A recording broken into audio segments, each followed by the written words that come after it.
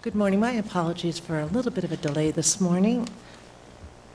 We're calling to order Commission Meeting number 280 of the Massachusetts Gaming Commission on Thursday, October 24th, 2019 at 10 a.m. here in our offices at 101 Federal Street in Boston. We will start with agenda item number 2 regarding our minutes. Commissioner Stebbins. Thank you, Madam Chair.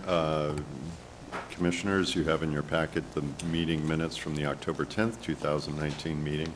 I would move their approval, again, subject as always to any typographical errors or any other non-material matters. Are there any comments or edits? Second.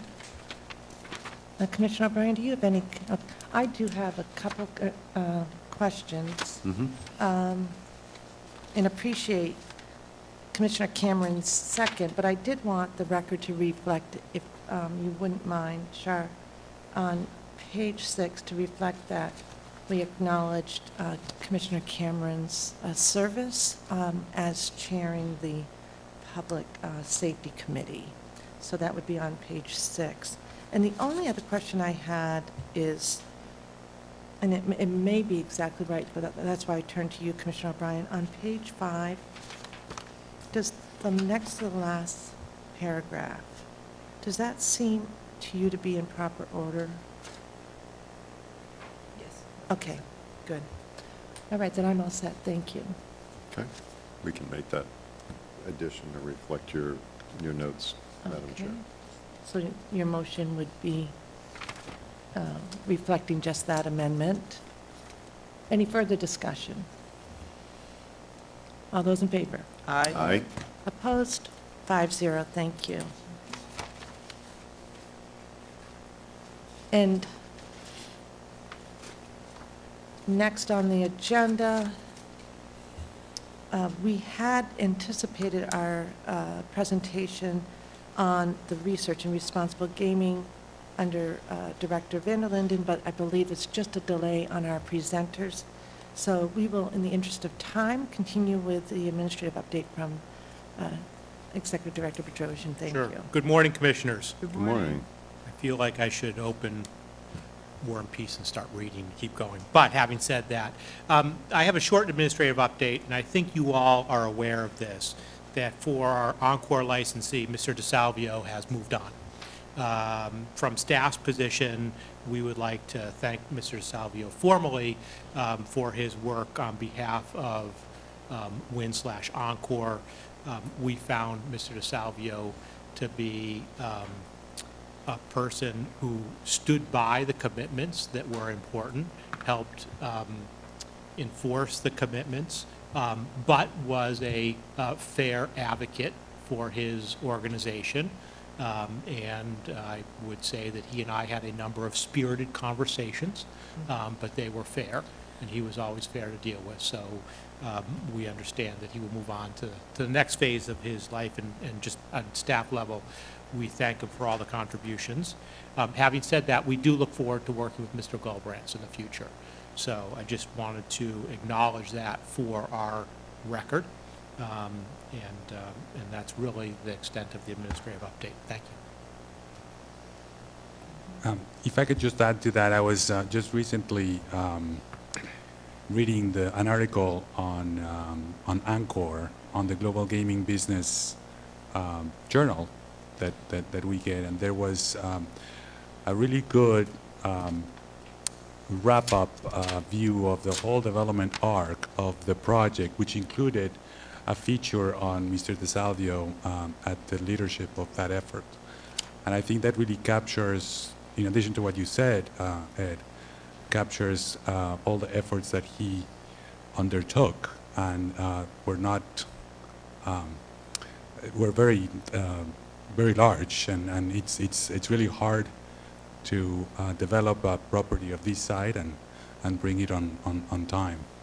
So I think, as you say, he was a great leader, and we look forward to working with Mr. Galbraith. The company has a deep bench, and we expect they will continue with the same approach.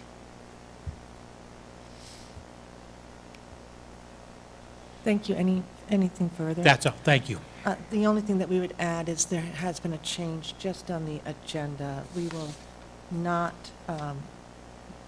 move forward on number 7 today. So the only thing, and I was just reminded, Chair, on this, is that Mr. O'Toole may come, Mr. O'Toole from Penn, if he does, and if it is helpful to get more of an oral explanation from him, we can do that. If not, we are also anticipating, and thank you, this is a good segue, we anticipate our next meeting may actually be down in Plainville in dealing, not primarily, but with a number of horse racing matters. So it would be appropriate to have this, I think, ultimately decided down in Plainville at our next meeting, which we expect would be 2 weeks from today.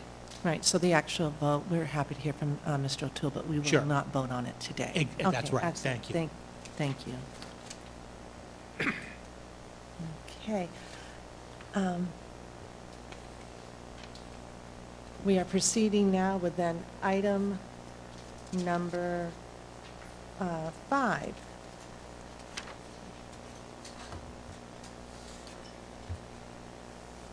Good morning, Mr. Ziemba and team. Morning. Thank you, Commissioners. Today, we're continuing our review of the 2020 Mitigation Fund guidelines for our next funding round, which begins February 1st of 2020. I'm joined here by Construction Project Oversight Manager Joe Delaney, Director of Workforce Development Jill Griffin, and soon Mary Thurlow, our Community Mitigation Fund Program Manager. So we are continuing our review in an effort to publish our guidelines for the 2020 Mitigation Fund program by the first week of December. The Commission, as you know, met a couple of weeks ago to review a list of questions to consider in reviewing the fund. We've met with the local Community Mitigation Advisory Committee in Region A once, and the Subcommittee on Community Mitigation. Unfortunately, although other meetings have been scheduled with Region B, we've been unable to meet due to quorum issues.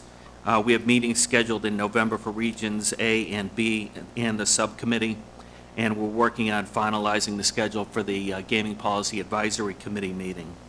I'd like to thank all the members of the local Community Mitigation Advisory Committees that have provided advice in the format of that helped us develop this discussion draft, and they will be very involved when we finalize the guidelines.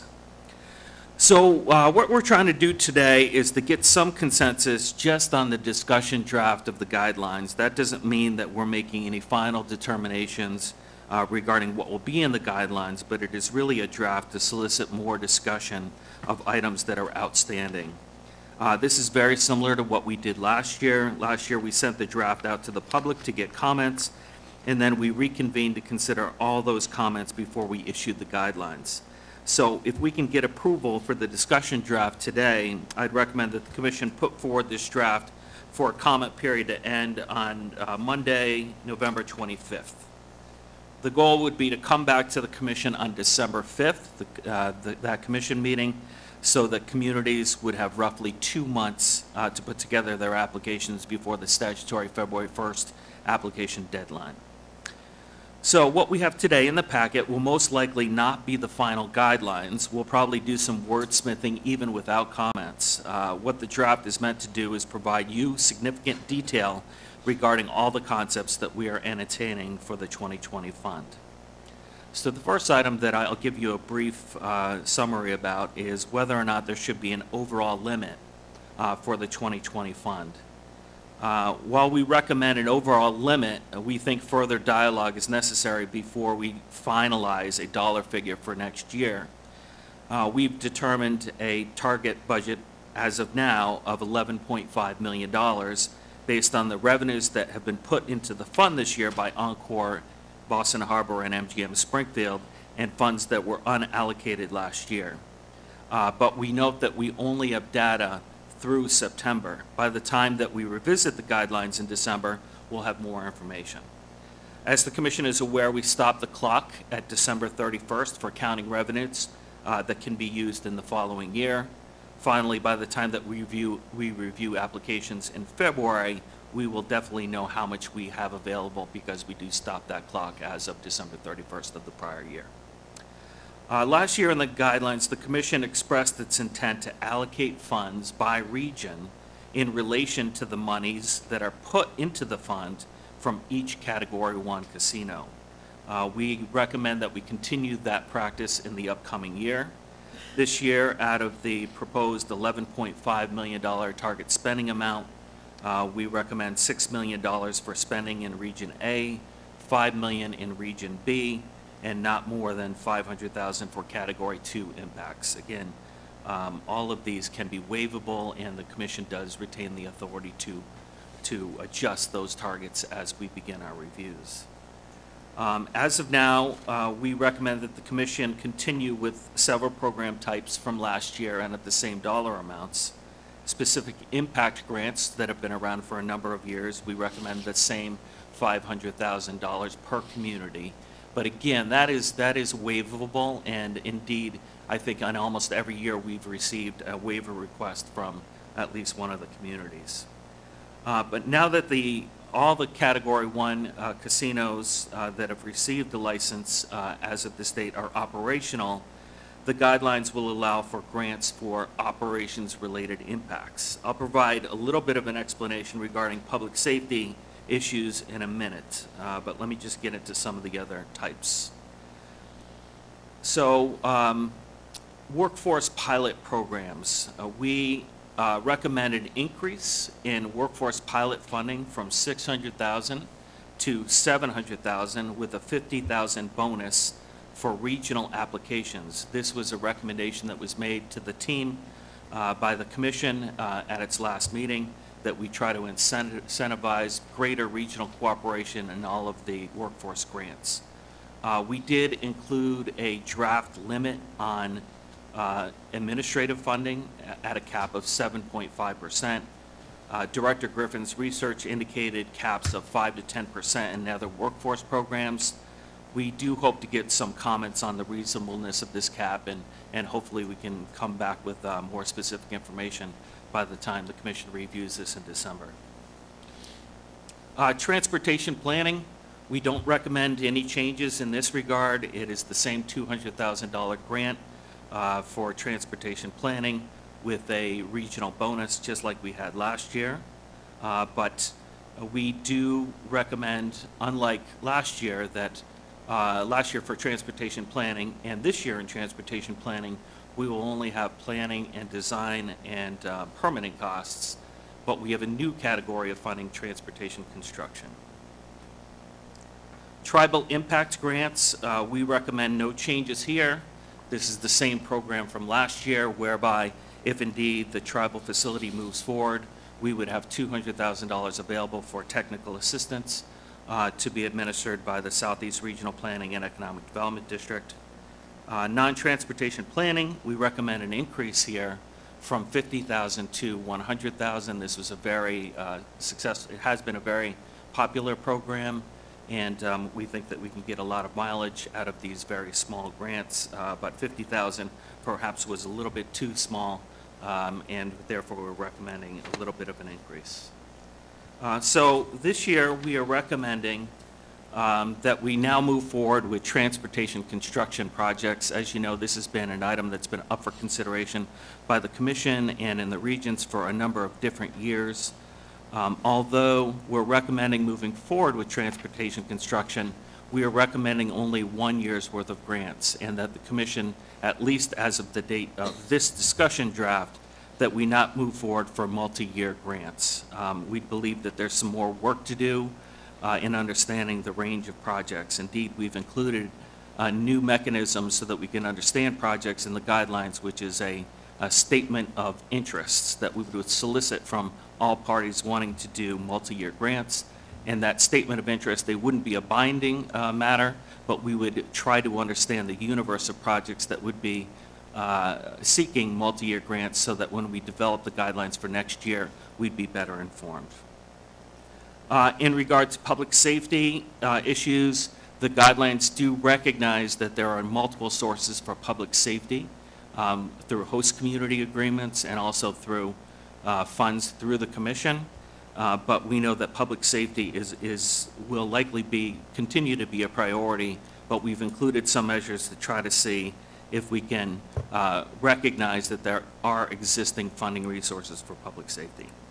And lastly, I will just mention that we recommend continuing reserves for all those communities that received those in prior years, and that those are automatically preserved.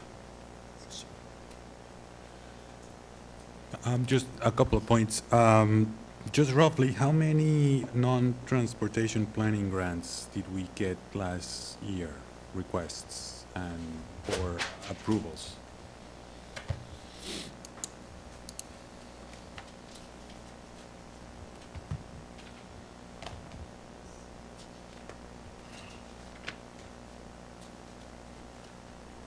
Just order of magnitude. Okay, so last year, in 2019, we granted 5 grants for a total of 1.45 million. Transportation planning grants. I meant non-transportation. Oh, planning. non-transportation planning grants. Well, let me flip the page.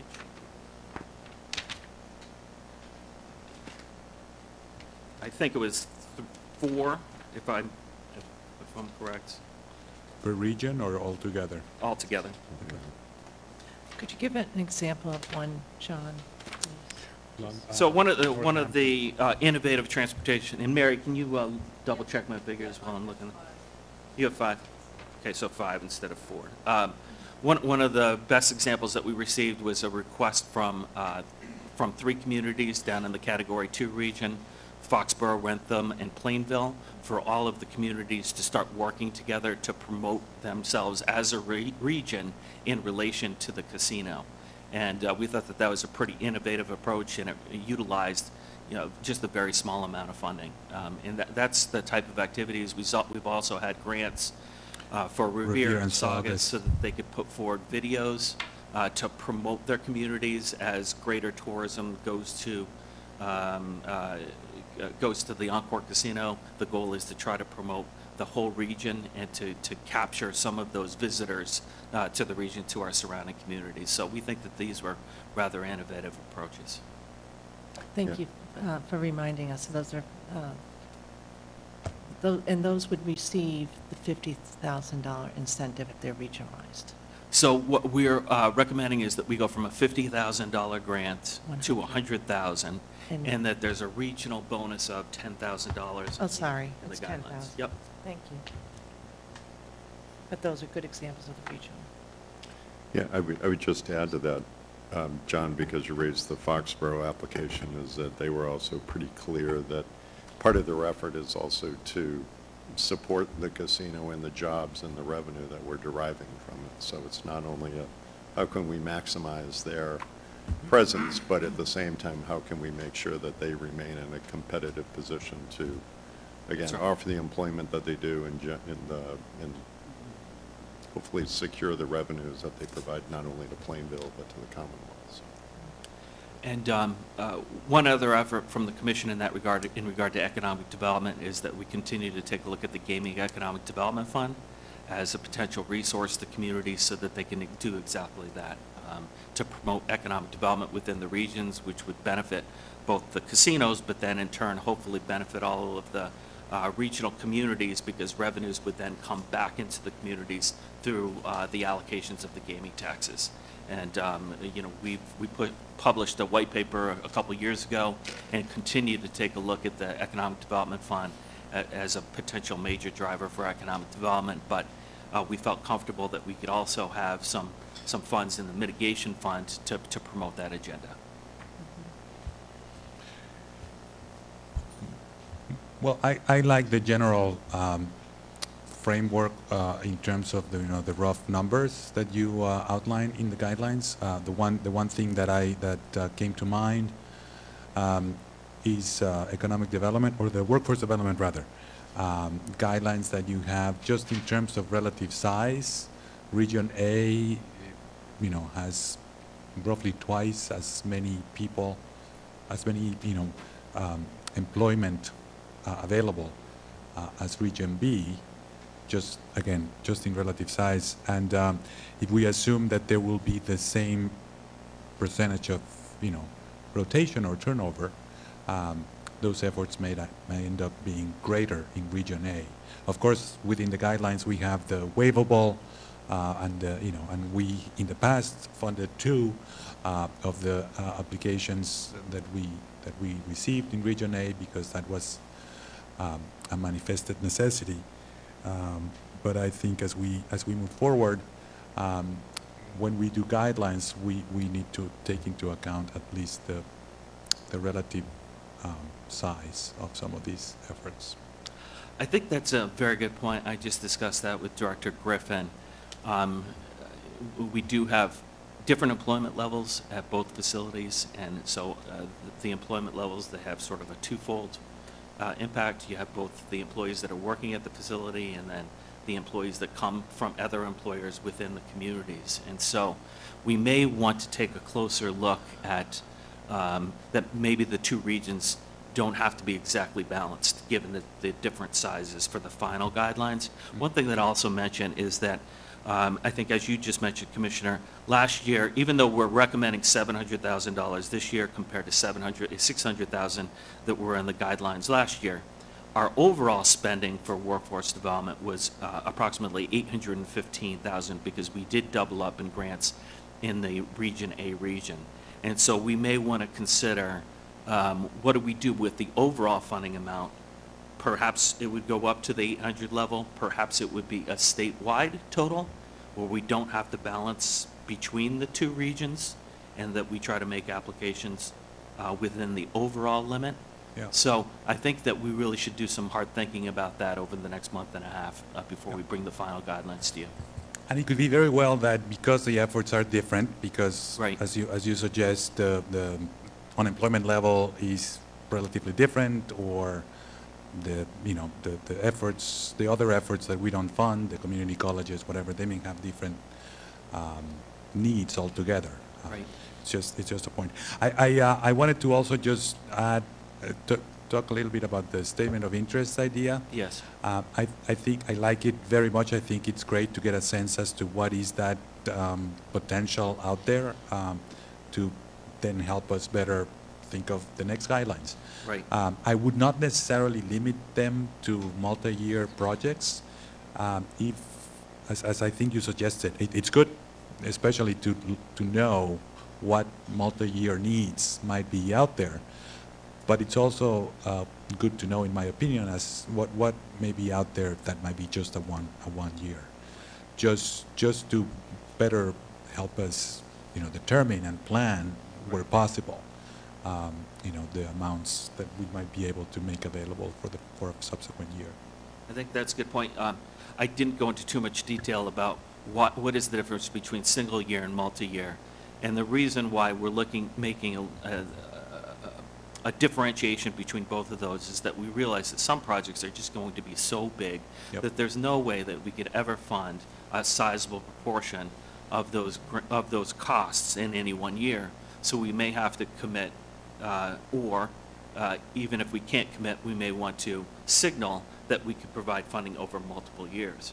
But if we provide funding for multiple years, you're making a decision in the current year for something that will have lasting impacts for many, many years down the road. And so that's why we're trying to be careful in how we evaluate what exists out there for multi-year programs. But your point is that transportation projects in and of themselves can be large, even if you don't need 15 years worth of funding. Mm-hmm. You probably still should take a look at some of the projects, even if it is $1 million or a comparable project. And this is where the other guideline is particularly successful, critical rather, and that is either matching or not to exceed a certain amount, because some of these transportation projects could be quite expensive. Correct. I think that this got mentioned at the last meeting. You used the term percentage, and I think that you had suggested, Commissioner O'Brien, that it be maybe either a not-to-exceed number or a dollar amount rather than a percentage, given the variable in size of these projects. Yeah, that's a good point.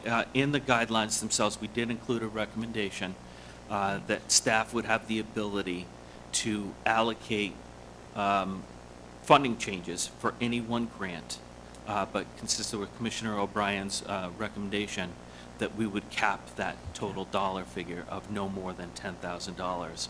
So we would have the ability to authorize changes of up to 10% or $10,000, whichever is less in that percentage basis. And we do get changes, unfortunately, rather consistently. I think even since our last meeting, we just got one yesterday, which was unusual. But so we'll have to take a look at that. In regard to percentages in general, there is a gap that we'll be seeking comments on what should be the cap, the percentage cap that we would invest in for a transportation construction project.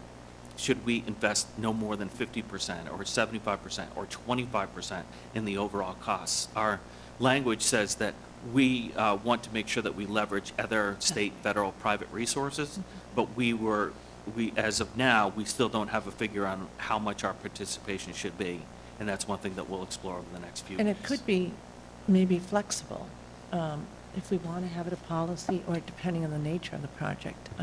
Yeah. But the cap is, but as long as there's a cap in place, always. Well, there's a cap in place, but again, these are guidelines. So with the whole thing of our guidelines is we're trying to send a signal to all of the applicants of what we expect that we would fund. But we do always provide the flexibility to the commission, if it so chooses, to move within a range outside of those guidelines. And so, so that's a little bit of the chore, because we don't know all of the projects that will find their way to us, and the goal of the statute is that we mitigate those impacts. But we're trying to figure out a way to manage the funds reasonably every year, and that's why we've come up with these target spending amounts. That's why, to Commissioner Zuniga's point, the state, you do say it may issue a statement of interest. I would echo that it's a great idea, so that for planning purposes, you'll get a sense of what the projects are. That's good. And by the way, it could turn out, after that process, after a process like that, that we decide, for example, that for transportation projects, we might be better off coming up with a stepped percentage. We could have a larger percentage for smaller projects, because of course we could afford them easier. Mm-hmm.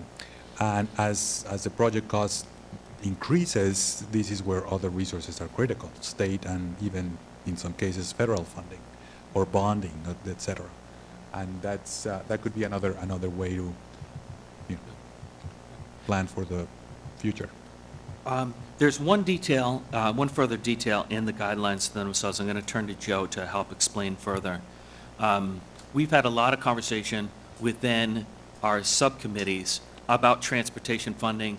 How do we deal with matching funding? How do we do it timelines? How do we deal with bonding, where our funds may not be able to be pledged because there are differences each year in the amount of revenues that we're going to get.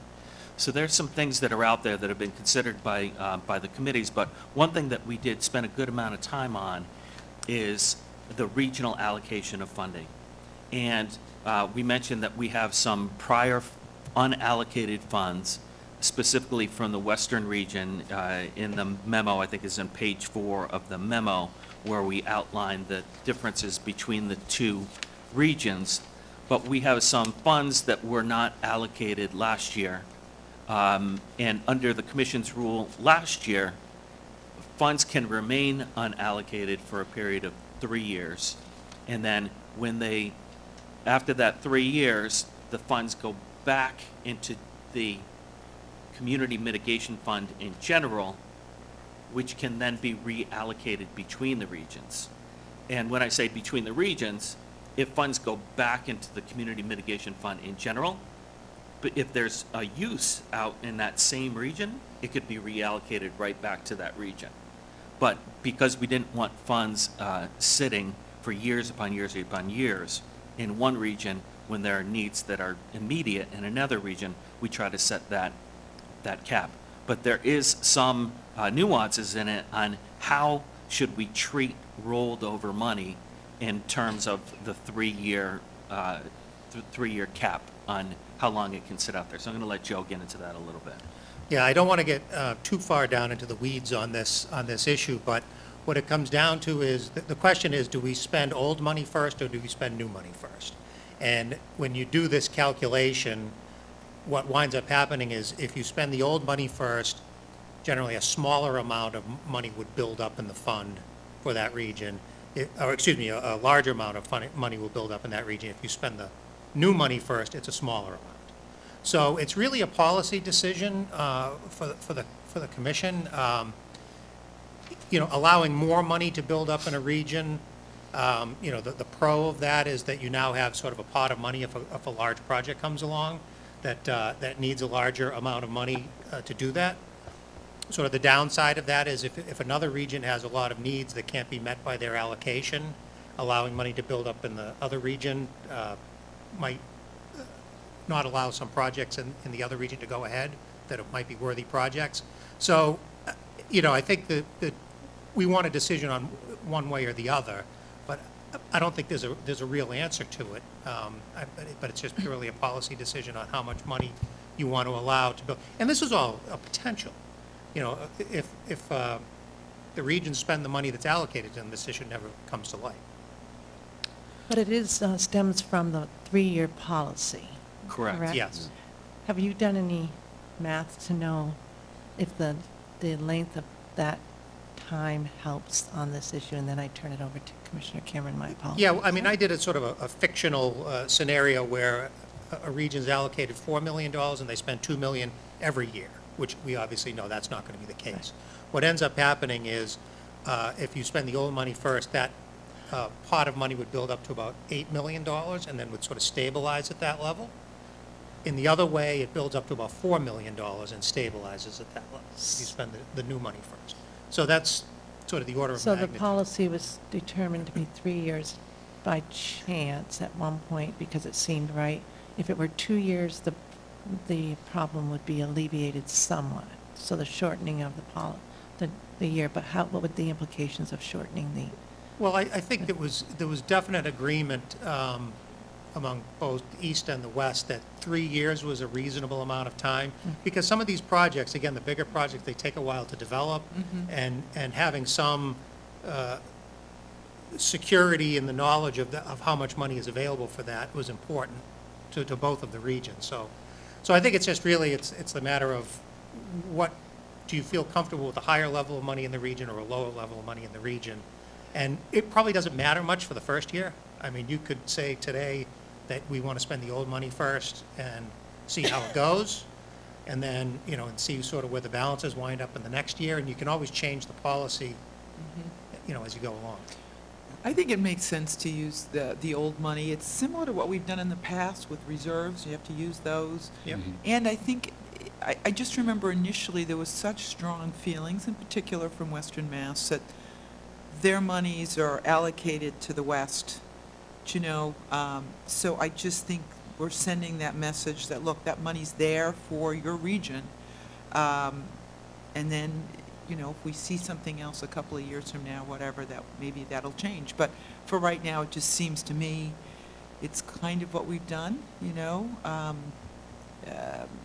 allocating, keep it out there. Use the old money first. That was a good analogy, though. That makes the point, 4 million versus 8 million. But it just seems to me, for now, I don't see a reason to change it. Yeah, and I think the other thing is that there's now more money going into the Community Mitigation Fund than has been previously. And I think we're probably going to be in a little bit of a ramp-up period to get to the point where we're spending all of the money that's being allocated, just because the cities and towns will get used to this, and going from a smaller amount to a larger amount might take somewhat of a ramp up. So. Either way, I agree that the old money first seems more prudent, because we come from an original fund that was supposed to be together. So bringing it back to then be reallocated is in my mind, fair to both regions. The one thing in my mind, and I know you're working on this, and managing this is going to get more and more difficult, because there will be many instances, just like the scenario that you point out, where they spend partially or where the project slips, from 2.5 years to 3.5, and all of those things we're going to have to then account for in some way to be able to be fair to everybody, regardless of whether we're using old or first money first. It's that reversion that is going to be important to track of. I want to just throw out some kudos out to Mary Thurlow, who's been, for the last forever, I think, has been trying to take a look at, because we've developed some intricate rules here. Yes. And yeah, we like our rules, but they're difficult to try to keep track of. And one of the big rules is that, hey, we granted these reserves many, many eons ago, and we wanted to make sure that the reserves didn't sit out there. So the rule was, you have to spend your reserves before you spend your grant. But people apply for a certain grant value, and then we say, we've given you a $350,000 award. But in reality, it's not a $350,000 award, it's $350,000 minus the reserve that you got many years ago. And accounting for that in each individual year, it becomes quite a chore. And especially when we start looking at regional difficulties, how the spend was, how that applies to who has what, the accounting gets difficult. Any further questions for? No, just for a comment, when this came up yesterday when you were briefing me, I mean, my first instinct was first in, first out, which I think seems to make the most sense. It seems to just echo what everyone else is saying, but that seems to be the way to go. So we can, in the draft, it's on page 5, there's 2 words that are highlighted in yellow, first, last. And so what we can do is we can express the views of the commission, as you were stated today, but we could still brief all of our committee members that it remains an issue, and they will know what first, last means. And so by the time we come back here in December, we can finalize that. I would just, I agree with the, we'll see what kind of feedback we get, but I do like the first in, first out approach. I would suggest on the workforce development, it's not really a pilot anymore because we've been doing it for coming up in 4 years. But, let's keep in mind as we talk to the local communities about some things that I know we saw in the past. We saw contributions from communities in terms of matching funds. I'd like to see if we could get back to a place where this issue was of critical need by the communities, that we could see how they would step up and maybe think about a reward for a match as opposed to just the regional cooperation. So more of a question to put out to the folks that we talk to.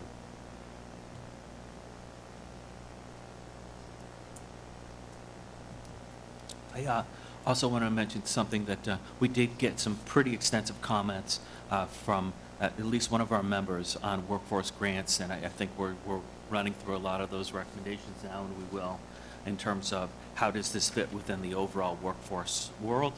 How do we prioritize our funding? I know, Director Griffin, maybe you want to mention a couple points of how we're hoping some of these funds are targeted into next year. So we have included in the guidelines an interest in focusing on areas like hospitality, vocational-based ESOL, areas that are highly aligned with the casino's need and also the potential to impact area businesses. So that's, we've included language in the guidelines.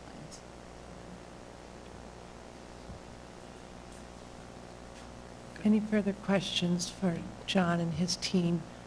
A special shout out to Mary, because we do know that behind John's notebook is a great deal of your work. So thank you, Mary, Oh, yeah, thank you. for everything. And now, John, I believe you have a next item Great. regarding your local community mitigation fund advisory committee and another appointment. Yeah, so Commissioners, thank you. Next on the agenda, we respectfully request the approval by the Commission of a new member to the Local Community Mitigation Advisory Committee for Region B to fill the Chamber of Commerce position. We'd like to thank Kate Kane for all of her work with the committee for all of these past several years. Indeed, she hung on for a good number of years beyond which she had hoped to move off from the committee, and that was greatly appreciated because it is such a challenge to get a quorum, and she always had such great contributions. We really thank her for everything that she had to recommend to us and for her stick-to-itiveness. The new member we'd like to recommend is Allison Ebner. Ms. Ebner has a wide variety of experience, but I'm going to turn this over to Commissioner Stebbins, who can provide you a little more detail on Ms. Ebner. Sure. Thanks, John. I made a promise to John when I joined the Community Mitigation Fund that I would do everything I could to help recruit members so he could have a quorum. I was encouraged to see Ms. Ebner's name put forward by the Springfield Regional Chamber. I actually grew up in the same town with Ms. Ebner. We attended school together. But I think she is going to be a valuable voice to the work of the Region B local Community Mitigation Advisory Committee. We know that impacts on the workforce will continue to be a priority topic for the Community Mitigation Fund and the work that they do, the work that John and his team does. Her breadth of experience, I think, working with employers, serving on the Chamber's Legislative Steering Committee, her work at Associated Industries in Massachusetts, I think, gives her a unique perspective, and ultimately us a unique perspective on the employment and labor landscape in Western Mass. She's got certainly a direct pipeline to a lot of the employers potentially being impacted. I know at one point she also worked for a local temporary employment company in Springfield, so she's also had the opportunity to interact with job seekers as well. So I think she'll be a good addition, and I would move that we approve her appointment as the Chamber representative to the Region B LICMAC. And do I have a second? I second that. Any discussion? Thank you for bringing forth a great candidate. Those in favor? Aye. Opposed? 5-0. It's always impressive when someone's, a busy person is willing to volunteer like this, so we do appreciate your recruiting efforts and for people like Ms. Ebner for stepping up. Yeah, I was pleased to see her name put forward by the Chamber, so appreciate their help in recruiting as well. So John and team, this is incredibly important work. Can you just remind the public how many, what we gave out in terms of new monetary value for last year? So we had a total of $4.1 million in grants, but for new funding, it was approximately $3.9 million. The SERPED grant, the Technical Assistance Tribal Grant, continues. We paid for that several years ago, but that 4.1. So in comparison to the 11.5 that we're recommending for this upcoming year, it's a significant increase, but we do have some funds left in reserve despite that increase. Thank you. Thank you. Commissioners. Thanks. Thank you. Do we need a break to get our guests set up? Yeah, I Mark, think do it you makes need to sense. set up? It's 10 Yeah. of, it's 10 of 11 now, so why don't we convene at 11, and we're going to move ahead, move, in fact, backwards on our agenda to item number 3 and our presentation on the pilot program in Chinatown, so thank you.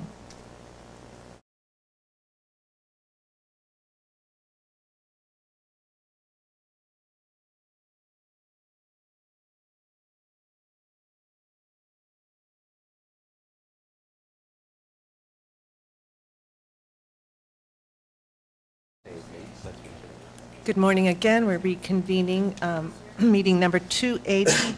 We did go out of order on our agenda today, and we are now looking at item number 3. And Director Vanderlinden, if you could make an introduction. Sure. please. I don't think we have audio here. Yeah. All right. Good morning, Chair Judstein and Commissioners. I am joined by Dr. Carolyn Wong. Dr. Wong is professor at UMass Boston in their Institute for Asian American Studies. I'm also joined by Giles Lee. He's the executive director of the Boston Chinatown Neighborhood Association, or Center, BCNC. Today we're going to talk to you about a study that they had done that was funded from out of the research agenda funding. The title of it actually has been updated. It's talking about casino gambling, community voices from Boston Chinatown. And before I wanted to do a couple things before I turn it over to them. One is I want to acknowledge that we have some guests today. We have several students from Tufts University and their MPH, Master in Public Health program, and Dr. Carolyn Rubin is their professor, and she's back there as well.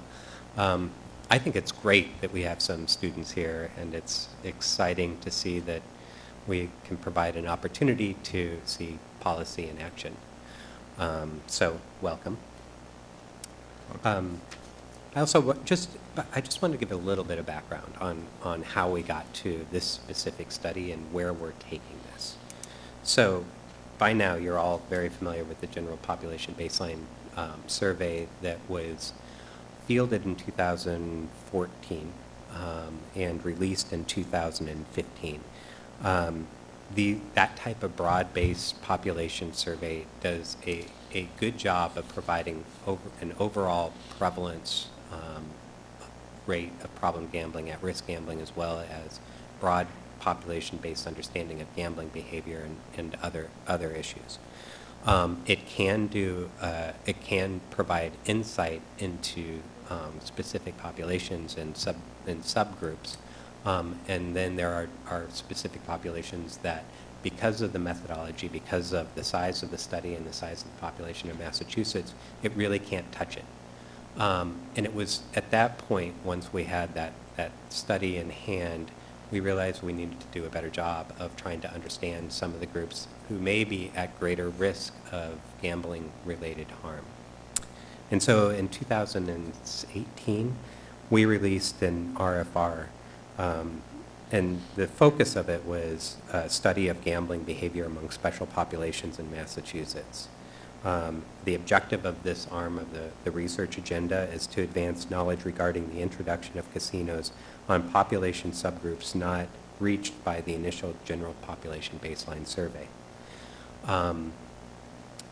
Asians or Asian Americans were one of the groups that, interestingly, the data that we had from the general population baseline study didn't indicate that they were at greater risk of developing gambling-related harm, but there is a body of research that would point us in that direction, saying that this is a group that we really need to pay attention to as we introduce casinos in Massachusetts.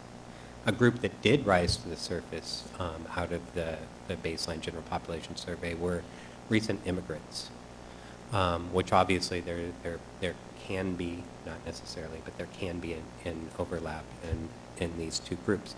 And this group specifically was identified at greater risk. That individuals coming to the United States where gambling availability, specifically casino gambling, may be completely different and outside of the realm of what they understood from their country where they were moving from. We received several proposals, and we provided funding to UMass Boston, to Dr. Carolyn Wong, to lead this specific study.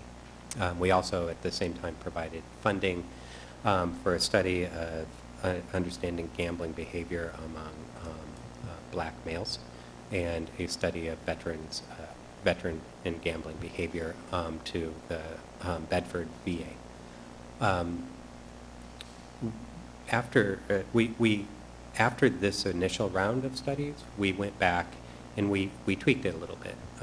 We still offer funding that would target specific groups, but we changed it to community-engaged research. Rather than us saying what the issue is or who we want to target, we let the communities tell us what the issue is and what what problem or what question they have.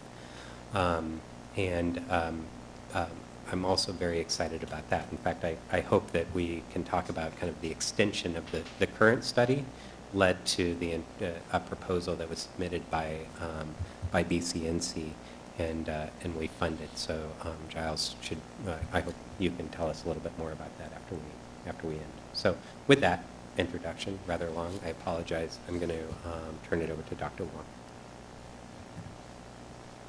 We want to thank the commissioners for supporting this project, and the Gaming Research Advisory Committee, especially Mark Vander Linden, who has supported this from its inception. We've had many conversations also with Enrique Zuniga, and we're very grateful for your consultations and lots of engaging discussions. We had a very lively, fairly large, multilingual and intergenerational research team, and I their names are there. The research was a collaborative project, a community collaboration between the Institute for Asian American Studies, where I am, and the Boston Chinatown Neighborhood Center. Giles Lee is the executive director there. And we also partnered with the Massachusetts Council on Compulsive Gambling. And so I just want to acknowledge that this was a very fruitful partnership. There were also organizations in Chinatown that helped us recruit participants, gave us advice, and I won't go into all of their names right now, but I just want to say that the opening of the Encore Casino, or its prospective opening, when we began this project, aroused a lot of concern about the possibility and likelihood that there would be heightened risk because it is so close to Chinatown. And not only heightened risk to residents and workers in Chinatown, but other Chinese, Asian American enclaves that are practically at its door. There's one in Malden, Chinese community, immigrant community there with similar demographics as Chinatown. There is a concentration of Chinese in Charlestown. And all are easily, they can get to the casino very easily on public transportation or through the shuttle, and then there is the public transportation from Quincy. But when we started, the casino had not opened. So we wanted to find people in Chinatown whom we could interview who were casino patrons. And the popular place to go a couple of years ago was the Connecticut casinos, Foxwood and Mohegan Sun. And so we found people in the community who had been to one of those casinos, or perhaps Twin Rivers, in the past 60 days, and we interviewed 23 people. The focus was to find low-wage workers, low-wage service workers. And because we knew they were not included in the Sigma study, and we knew that because the Sigma study was not conducted in any Asian languages and had a broad population sampling method that would not have reached this population in Chinatown. Also because the literature, the scientific literature, makes clear that people who are low income, immigrant, who are under stress from difficult jobs, and the Chinese service workers in Chinatown work very long hours, some of them 6 days a week, and this the only day that they get off, some of them may go to the casino.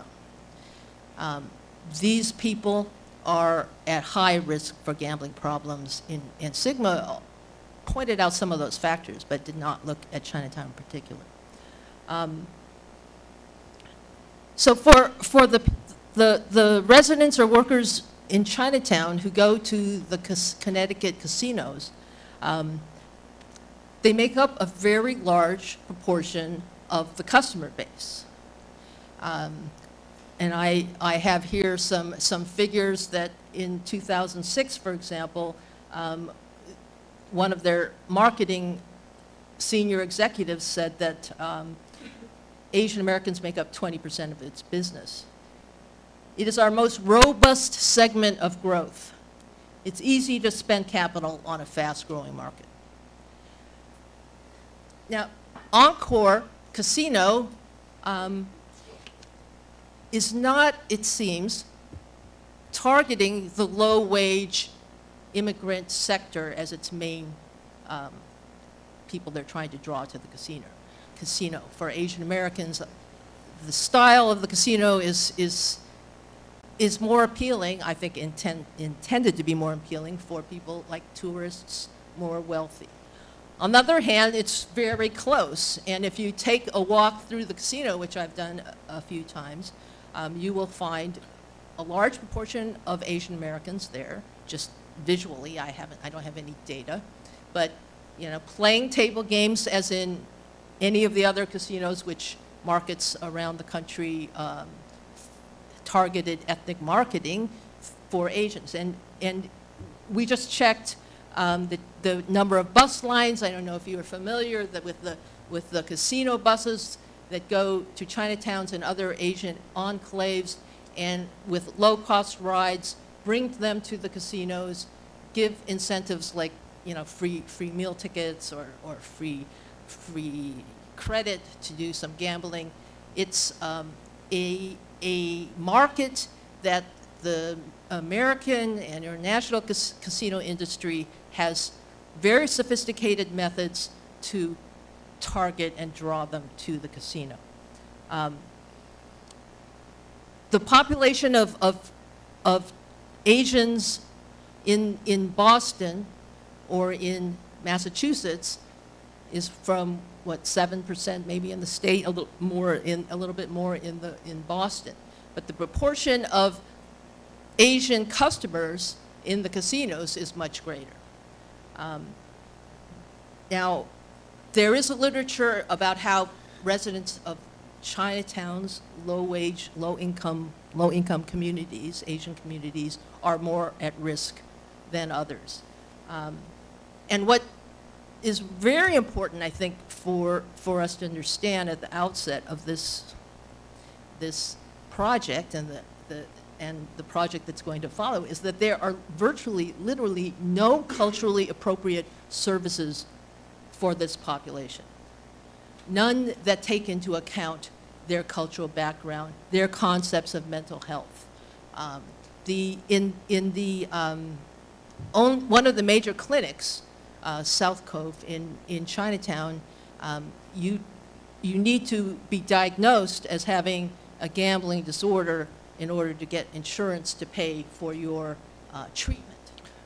May I interrupt? Yes. That fact caught my attention. Yes. Could you just elaborate? This is the clinic, there's one major health clinic in Chinatown, and you referenced it as DSM-5 criteria that doesn't allow access to those services. Well, if you have to qualify by meeting one of those criteria for a gambling problem, gambling disorder. But a lot of Chinese will not want to go in the first place for this sort of evaluation of their mental health. And there are state-funded places where the state reimburses treatment, but none of those are accessible to this community. They're physically And they're not not- as accessible, but do they have the same criteria problem? That's what I'm really getting at, in terms of that you have to. No, I don't think they don't have that higher standard of. And so this is particular to the health clinic in Chinatown. No, I think it's a general problem. Yeah. Is it The strategic plan that the Public Health Trust Fund adopted which was written by the Public Health Department, pointed that problem out, that there are not enough clinics or treatment centers that are supported by state, where you can get state reimbursement. Those clinicians or those institutions can get reimbursement from the state for treatment. There are very few, and there are definitely few, not any, that will provide a bilingual and culturally appropriate service. Yeah, if I Yes. could just, expound on that. The barrier is that a lot of people don't feel the need or want to go get screened.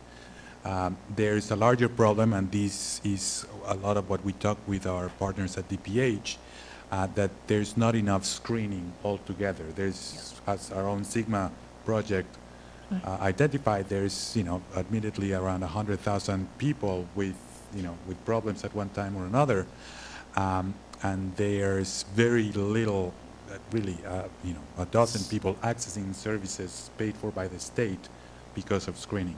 So I understand that too. I guess I'm trying to understand a potential solution. Mm-hmm. So there is, at this particular, because this is the one that folks would access most easily, but I am hearing from my fellow commissioners, it's an insurance issue that is causing that criteria, or is it an institutional issue that's causing that criteria? Is it a public health practice that's causing that criteria? And are there other entities that don't have those barriers so that folks can go and get help and don't require screening? Because that seems to be a big piece Yes. of the problem of here. the problem, right. You Yeah, say something? well, insurance coverage of a gambling disorder is very difficult, Yeah. and in some states it's really non-existent. DPH has a blanket, which allows if insurance doesn't cover it, that an individual can access, or a practitioner can access the blanket as long as they're, as I understand, a BSAS provider, Bureau of Substance Abuse Services. And so I think that maybe what Carolyn is saying is that where there is insurance coverage, it's either people aren't getting screened, or the threshold at which you would be eligible for those services, meeting the criteria of the DSM to be diagnosed with a gambling disorder is very high. Too high. Yeah. Too high. There is, in that the BSAS, the blanket that would provide coverage where there isn't. The lower threshold, right? Yeah, is that there aren't providers in that area that are either aren't accessing it or don't know how to access it. But the bottom line is that they're not culturally appropriate services in the Boston Chinatown neighborhood. Right. I understand the cultural program. I'm just still struggling with this barrier of the 5 criteria and the fact that it requires this high threshold of the problem gaining Yeah. a diagnosis. So Because it's for mass health, or if you have private insurance, to get treatment, you have to meet these criteria. Right. So that's the problem. thank you. Sorry. Very helpful. Very helpful. Thank All you. right. I think we're a little short on time, and so I'm going to skip through some of these slides. These are just examples of some of the advertising, the marketing that Mohegan Sun and Foxwoods from Connecticut do in Chinatown. One of the findings is that the community does not have a homogeneous view on or practice or norm about gambling. Some people like to gamble, some people disapprove of gambling. Now, there is a kind of conventional wisdom that gambling is popular among Chinese. You might hear people say casually, Chinese love to gamble. So, or some people might even say it's in their genes, it's in their blood. We want to challenge that sweeping generalization as being inaccurate and actually misdirecting I think, people's focus on what is the problem. That I'm going to skip here because we're running short on time, is that it's the material life conditions and the social and linguistic isolation of people living in Chinatown that places them most at risk. Now, it's true that some kinds of social games have long been popular among Chinese populations around the world, but these games and these Chinese style of gambling or gaming have been intensely commercialized by the casino industry. And when people go to the casinos, the style that they're playing at a table game, might be Pai-Go poker or where you see a lot of Chinese or baccarat, it's a completely different environment in which many of them have grown up playing mahjong or different styles of Chinese poker in the home on Chinese New Year's, or you may see on the parks. We have a small park in Chinatown. Or you might see some older men playing some kinds of dice or tile games.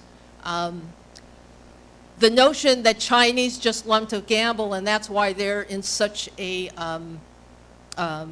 in the casinos in such large numbers and at risk, I think is tremendously oversimplified, and it underestimates the problem or the potential which people around, observers and community advocates and practitioners have pointed out that there are, in some places, practices of aggressively targeted ethnic marketing towards Asian Americans. Now, whether or not this is going to happen in the new casinos being introduced in Massachusetts is an open question. It's too early to say, but we just want to raise a red flag, or raise a flag that this is practiced in other states and other cities and around the world, and I think there needs to be careful monitoring and review about whether or not there are, for example, inflated claims in advertising about how you can get rich, or saturating in a communication market, TV or posters, not giving adequate warning of the risk. These are the standards of ethical advertising that the gaming industry has talked about, and we think that they should be applied among vulnerable populations, not just Asians, but other vulnerable populations. I'm going to turn this over, because of the time limitation, to Giles Lee to continue to talk about some of the themes in our interviews and what their implications are. We have to skip, I think. You know what, I think you should, I don't know what time restraints you've imposed, but we're always mindful of time, but your content is rich, and please. All right, okay, just go fast. All right. So I spoke about difficult low-wage jobs. So here, where our aim was to identify risk factors. And I talked about how we don't think that cultural propensity to gamble is a good explanation for why there are a lot of folks at risk in Chinatown.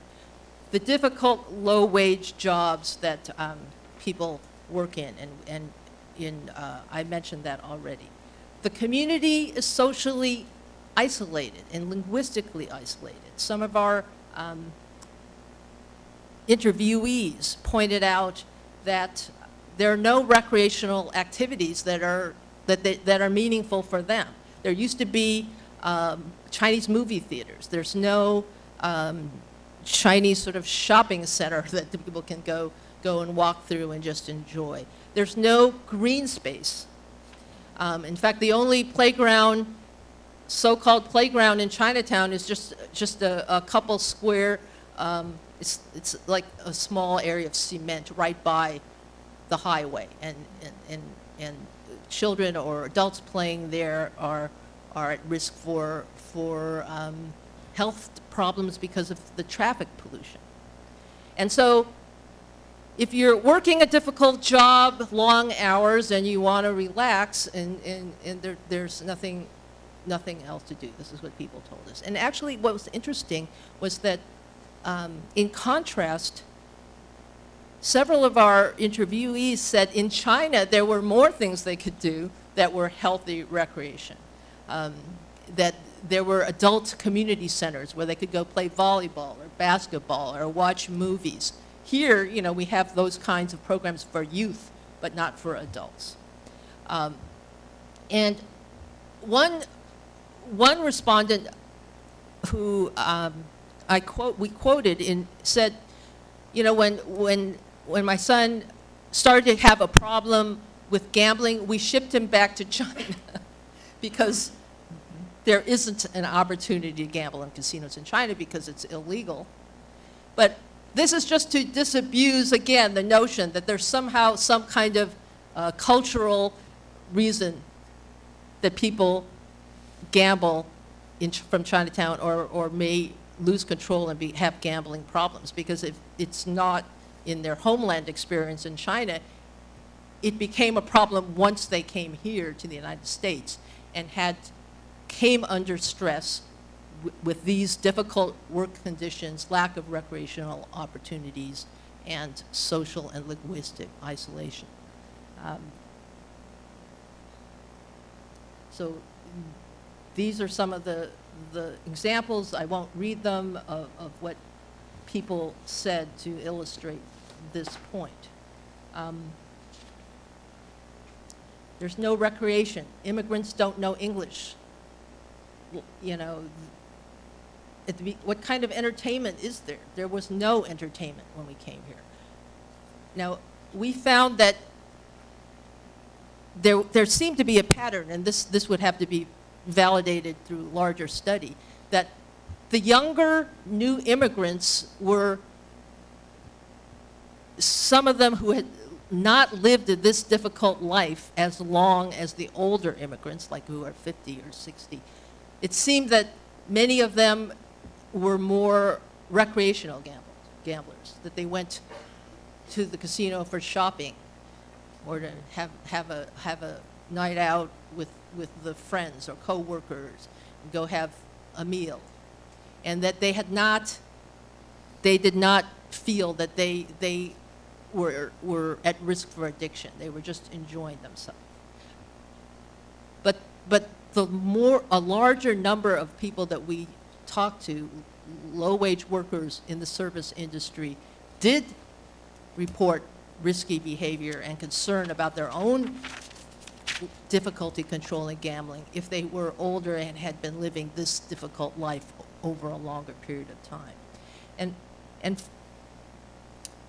I think that one of the ways people think about problem gambling is that it's a psychological, it's an individual problem. And we want to say that people interact with their environment. They interact with their community environment, their job environment, and the casino advertising and the casino practices. And you have to look at the interplay of all of these things and not just say, well, that some people are prone to problem gambling. And this interviewee pointed out that when she went to the casino with her husband at first, there was nothing else to do. There was no place for her to sit. This was in Mohegan Sun, except to stand in front of or sit in front of the slot machine. And so she went to sort of monitor her husband and then ended up gambling because there was nothing else to do, and then fell into the problem. This one said, it's the ambience inside that makes you go crazy. There's something about it that just makes you go crazy. And, you know, of course, there's the intense lights. I mean, we know that the environment in the casino is intense and draws people into this feeling of wanting to gamble and stay. There may be free drinks, right? No place to sit. This just points to the need for us to think about preventive education and for youth and adults. Think about how we, should monitor the ethics of marketing and practices, marketing and advertising practices, and most importantly, provide culturally appropriate services which are not available at this time. And I want to turn this over now to Jack.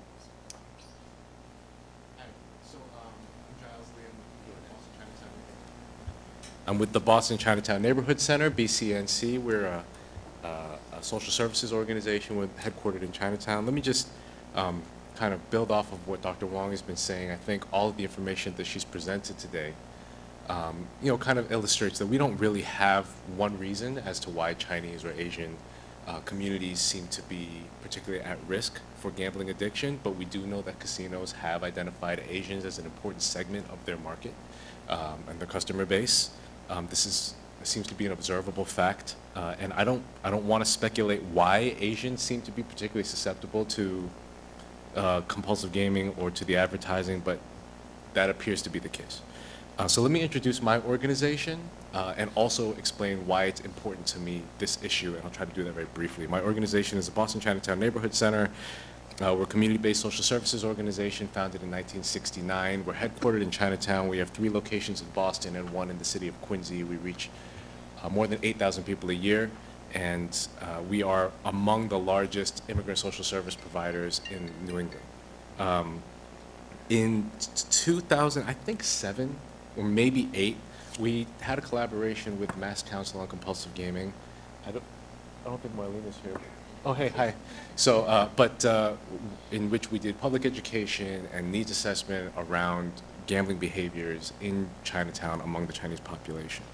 I think that project surfaced a lot of issues in the community that were there. A lot of, I guess, just wives of gamblers, of people that exhibited compulsive behaviors around gaming, came to us saying that financially, they were suffering financial issues, or they were having a lot of arguments, or their family wasn't functioning well, and they felt it was related to their spouse's compulsive behaviors.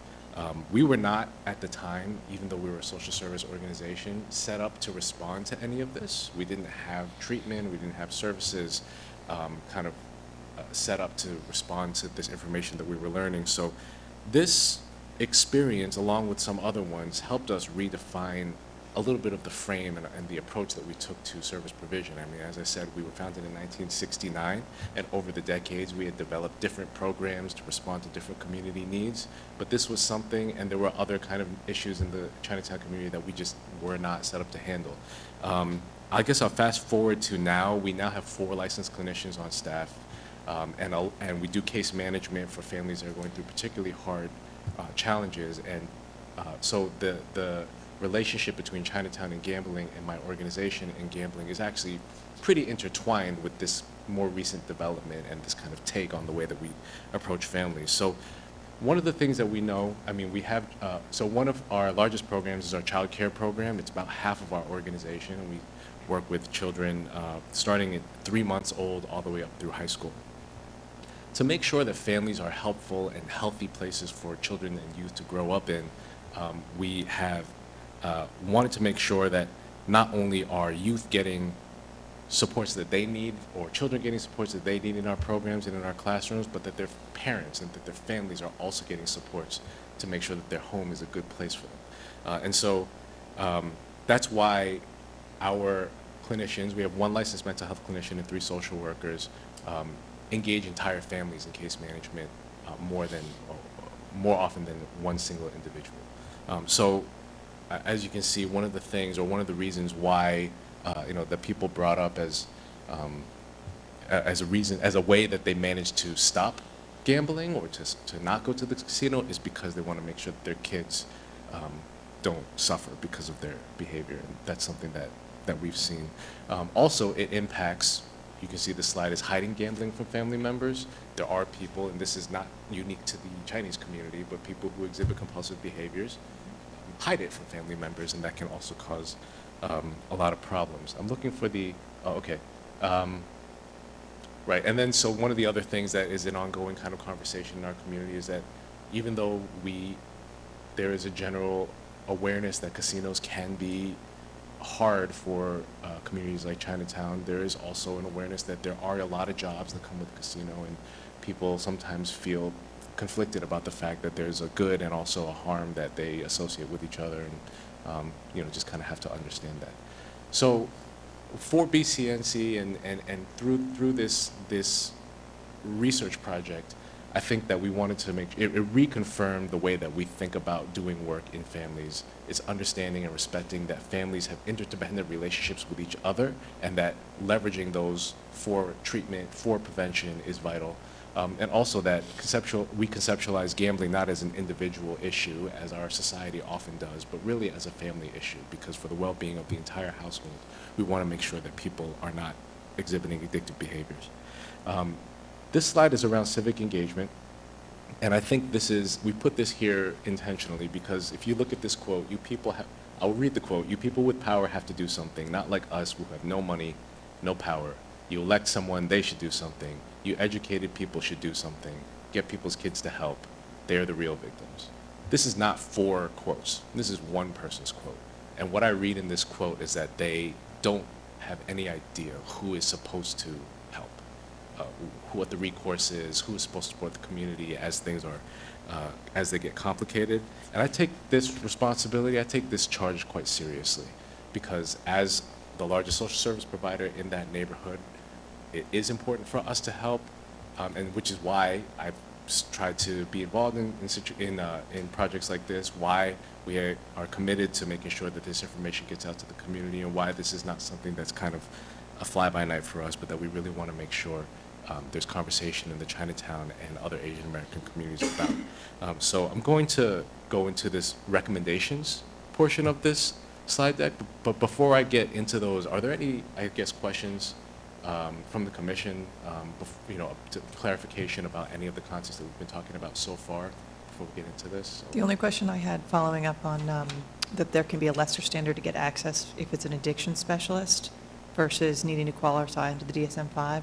Are any of your licensed clinicians on staff also qualified as addiction specialists that could address that need? No. Okay. I was going to make a point after the recommendations on that, but since you mentioned it, one of the things that Mark and Marlene Warner from the Mass Council have been talking about, and we've been talking to the TPH, is to have more designated agents to do self-exclusion. My question, and we can come back to that idea, because that's one of the things that dovetails into some of the recommendations. I did have a question, and in the report and your appendix on the questions that you asked some of the interviewees, you have a question that is in general about knowledge of programs, and I know it's probably intended to be broad, but do you have a sense, not just with the interviewees, but some of the other people that you also talk to, whether there's any knowledge of the self-exclusion program in particular? People can self-exclude from the casino? I don't think so. Or not widespread, probably. But I don't know. This is kind of like my guess. So we have 2 designated agents. The Mass Council trained 2 designated agents to enroll individuals in the voluntary self-exclusion program from the Asian American Service Association. And so we can, there are things that we do, I think, that are good and proactive, and I think there's a long ways that we need to go. We require that in order to enroll in the voluntary self-exclusion program, that you need to do so with a designated agent. And the purpose behind that is so that, one, they know the administrative sort of routine, but also that they're sensitive to the issues that the person is bringing before them, and can respond.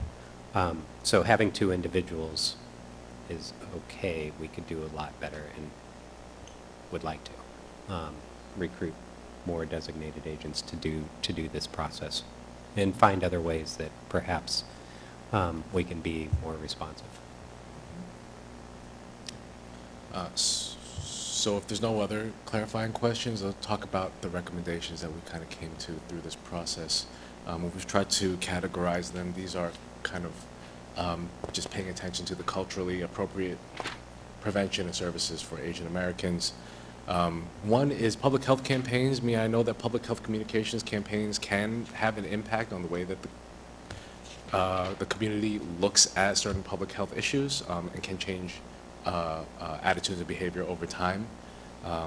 And I should mention, all of these recommendations that we're laying out, I don't think that we have an expectation that we will put this out and somebody else picks it up and does it. Of course, we're putting these out as things that we would like to be involved in, we would want to be held accountable to if we were involved in, that we hope that a number of players, including Mass Gaming Commission, but not exclusively, would come together around and help us strategize for. So this is the beginning of a conversation, definitely, and not a set of recommendations that we expect to have nothing to do with after today. So the second one is treatment services, as Dr. Wong mentioned, more treatment services and culturally appropriate wellness programs. 3, preventative education and services for casino workers of Asian descent and of immigrant background. I believe that there are some things in place, but maybe just more engagement with the community around what is possible. 4, provision of state-supported reimbursement for services. And then 5, training of professional addiction counselors in community settings. As I think Dr. Wong had mentioned when she was talking about it, sometimes mental health settings can be a barrier, that people don't want to enter them, but people are quite comfortable coming to places like our organization or other organizations that they go to for any number of other reasons. Also, participatory deliberation and regulatory process. So many syllables, so few words. So 6, engagement of community-based organizations and professionals knowledgeable about our communities in goal setting for reducing negative impact of the casino gaming in the low-income Asian populations. I think this would be interesting in the nonprofit sector. We do always set goals. We do not always hit them, but they are something that we kind of measure our success with, and I would be interested in seeing if there were some way to convene thought leaders and other leaders in the community to think about what are the goals that we're trying to hit, and if we hit them, to celebrate that, and if we don't, to figure out how else we can go about planning activities. Also, community engagement at the grassroots level in public policy deliberations. I think public meetings like this and others are good starts for that. And 8, formation of a regulatory advisory committee to review the ethics of targeted ethnic marketing practices toward vulnerable populations. Yes, that's clear, right? And then for expanded scope of collaboration and services, 9, a co-learning and mutual support coalition of community-based organizations that provide family support and wellness programs for immigrant and refugee communities in the region. This is something that I've been interested in from the beginning, is reaching out to other Asian American organizations to kind of learn from each other's practices and see if there's some way we can leverage each other's resources or expertise for the betterment of more people. And also community-based efforts to provide healthy and culturally appropriate recreational alternatives to casino gaming in local neighborhoods. And then the last set of recommendations is about research. So looking ahead for future research, want an increased understanding of social economic impacts of legalized casino gaming in ethnically diverse Asian American communities. I imagine this is true in other at-risk communities as well. 12, culturally appropriate health communication approaches for research dissemination and implementation in Asian American communities. We were having a conversation about this literally in the hallway. This report is being released. We'd like to figure out how we can disseminate it into the Chinatown community as well. Do we need to translate the entire report? Do we just translate the summary? Do we need to translate the slide deck? We don't actually know yet. I think we need to talk to somebody who's experienced in health communications to make sure that the information reaches all the people that it needs to reach. 13, methods to obtain representative samples for hard-to-reach populations. I know Dr. Wong really stretched her team pretty thin because a lot of people don't like to talk about this issue. And so we can if we can build up an awareness of the importance of talking about this issue, we may be able to also make it easier to research the population. And the last point here is the expansion of research on Asian Americans in general, prioritizing a next step study around issues, prevention, treatment in communities, and we've named specific communities that are kind of peer communities to Chinatown, Vietnamese and Cambodian communities, and geographically that's Dorchester, Quincy, Lowell, Malden, and Worcester.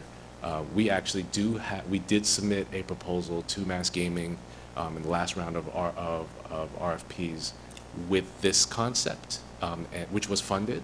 And so we appreciate Mass Gaming Commission's kind of a commitment to this issue and continued learning around this issue for our community. Thank you, Mark, for helping to steward that and talking to us about how we can make sure that that works. So we are really still in the beginning stages of learning. As I think Dr. Wong had mentioned, maybe it's in the report, I don't remember if it's in the slide deck, but there's actually not that much research about the Asian American community and gambling addiction, even though it is a community that is widely known to be at risk. Some of it is people not wanting to do research, and some of it is people not knowing methods of being really effective methods of getting participation. So, you know, we appreciate the opportunity to be among the few research studies that's going out to the public to kind of inform the public conversation around these issues in our community. I was just going to say, as evidenced by the difficulties in doing this study, that is also a barrier, that it takes a lot of time and resources in order to do a study of, to do this type of study. Yeah. So that presents a lot of challenges for researchers. So I think this ends our presentation, right? So I guess if there are any questions about this, we'd be happy to try to answer. Questions, commissioners? Bruce? Yeah, thank you. First of all, compliments to you and the team and everybody who participated in the research project. Dr. Wong, I think as you alluded to, Director Lee, there was a lot of what I would characterize as eye-opening information and compelling information that, at least for me, was new and informative. And two comments. First of all, you know, Mark, as you go about doing your work, I think this would be a great ongoing agenda topic for us to keep considering. I know from our conversation yesterday, you're already thinking of some different ideas and our partnership with the Mass Council as to how we might be able to get to some of these recommendations. But secondly, and we've had this conversation before with what additional stakeholders can take advantage of the research that we're doing.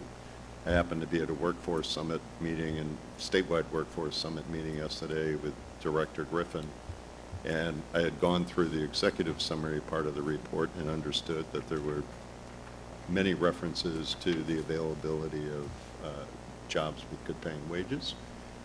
And just the few people that I talked about that component of the report with were very interested in getting a copy of the report. So I want to take, you know, the report and share it with some of the workforce partners that, you know, again, providing people with a good livable wage job or a job with, you know, more consistent hours, I think would be something that would be helpful to the workforce community that is focused on the greater Boston area and specifically in Chinatown. So more of a comment, I guess, than a question, but thank you both for your good work and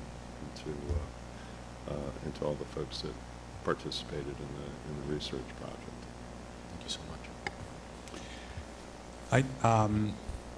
So I have now the benefit of having seen your presentation twice because I'm also part of the Gaming Research Advisory Committee where you have presented.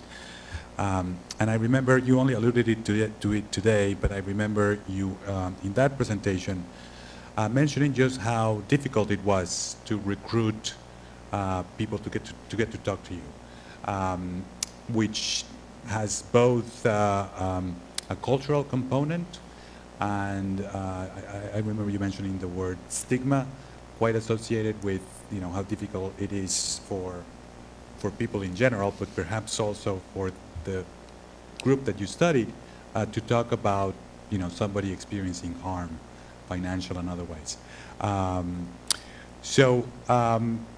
You also, you want to mention a little bit more to that, because what on the recommendation that here's the point that I wanted to make. One of your recommendations is to engage, to try to figure out how to reach this population, which we struggled with in the baseline population survey. We knew that we had to do more, and we are doing that with your help. So if you are finding it hard to reach that population, the question is really for all of us, including others who might not be here or listening. How do we do that? How do we go about furthering this effort of reaching for both, not just research, importantly, for understanding of programs and services, to making them available, and so on? We have a plan, a short-term plan, and this is just a first step to hold. The first problem is just to open up the conversation gradually in the community, to make it acceptable for people to talk about this outside of their immediate families, which is where the conversation takes place. As Giles mentioned, we want to bring on board some health communication experts. I have some experience in this in other public health areas. And part of the solution may be to have age and generation specific education and outreach, that is youth.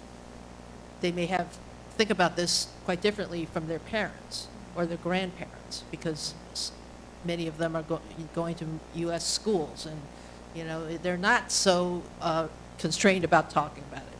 But when they get in the family setting, they may not feel that they can challenge their parents if they think their parents have a gambling problem. And they also, there is a lot of pressure. There is a long-standing norm in Chinese families that you don't talk about problems like this outside of the family, because it would dishonor the family.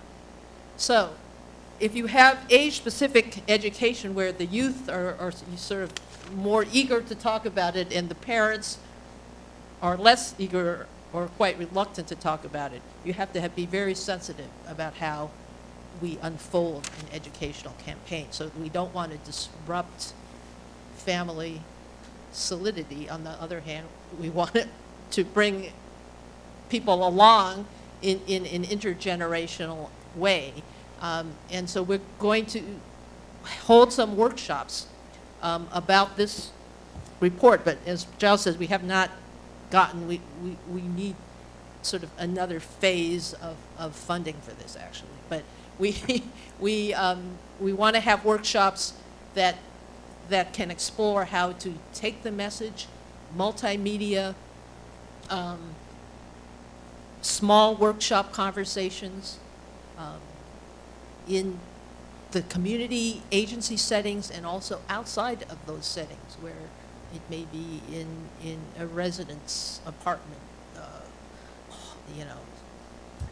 gathering place, or in a school, something like that. I'll add, this Yeah. this concept of face is very powerful in Chinese and other Asian communities, is that you don't talk about your troubles to anybody outside of your family, sometimes not in your family either.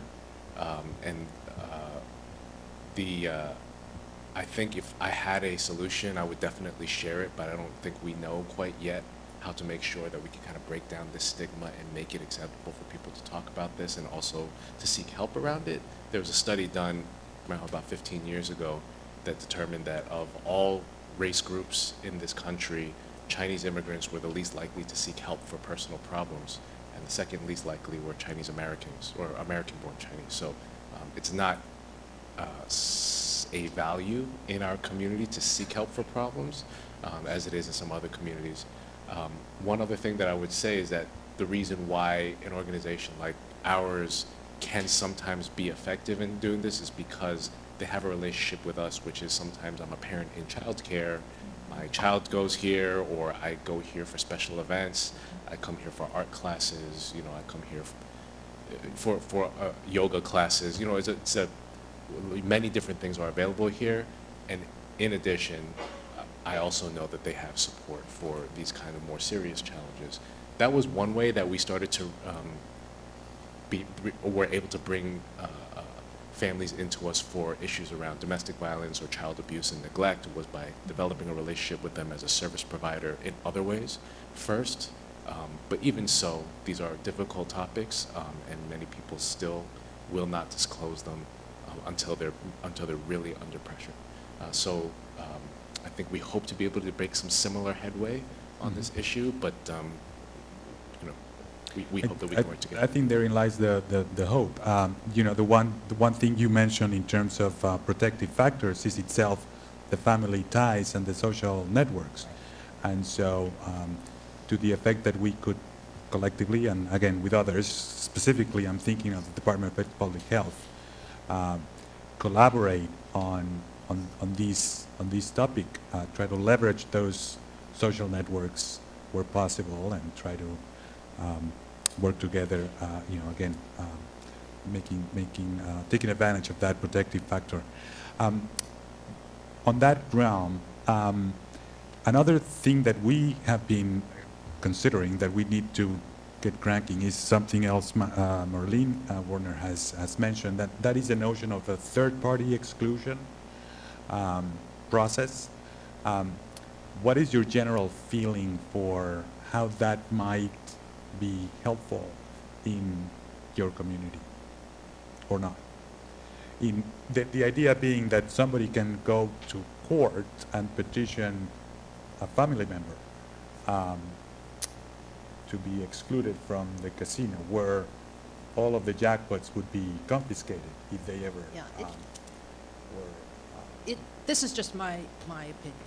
We haven't done research on this. I think that in the extreme case of family, financial or marital disaster, that might be helpful. But one thing about immigrant communities, Chinese communities,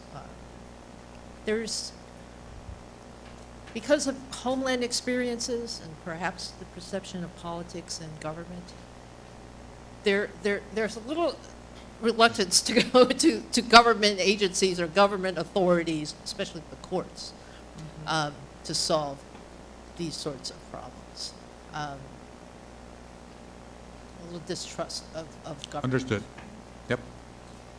And that's why, you know, it would not be the first avenue, I don't think. I think the kinds of approaches that Giles has talked about, going to a trusted community organization or trusted social networks, churches, teachers that you trust, that is, I think, more promising than, you know, I'm not against, I'm not saying this is not a bad proposal. I'm just not sure how it will resonate and be used in this community.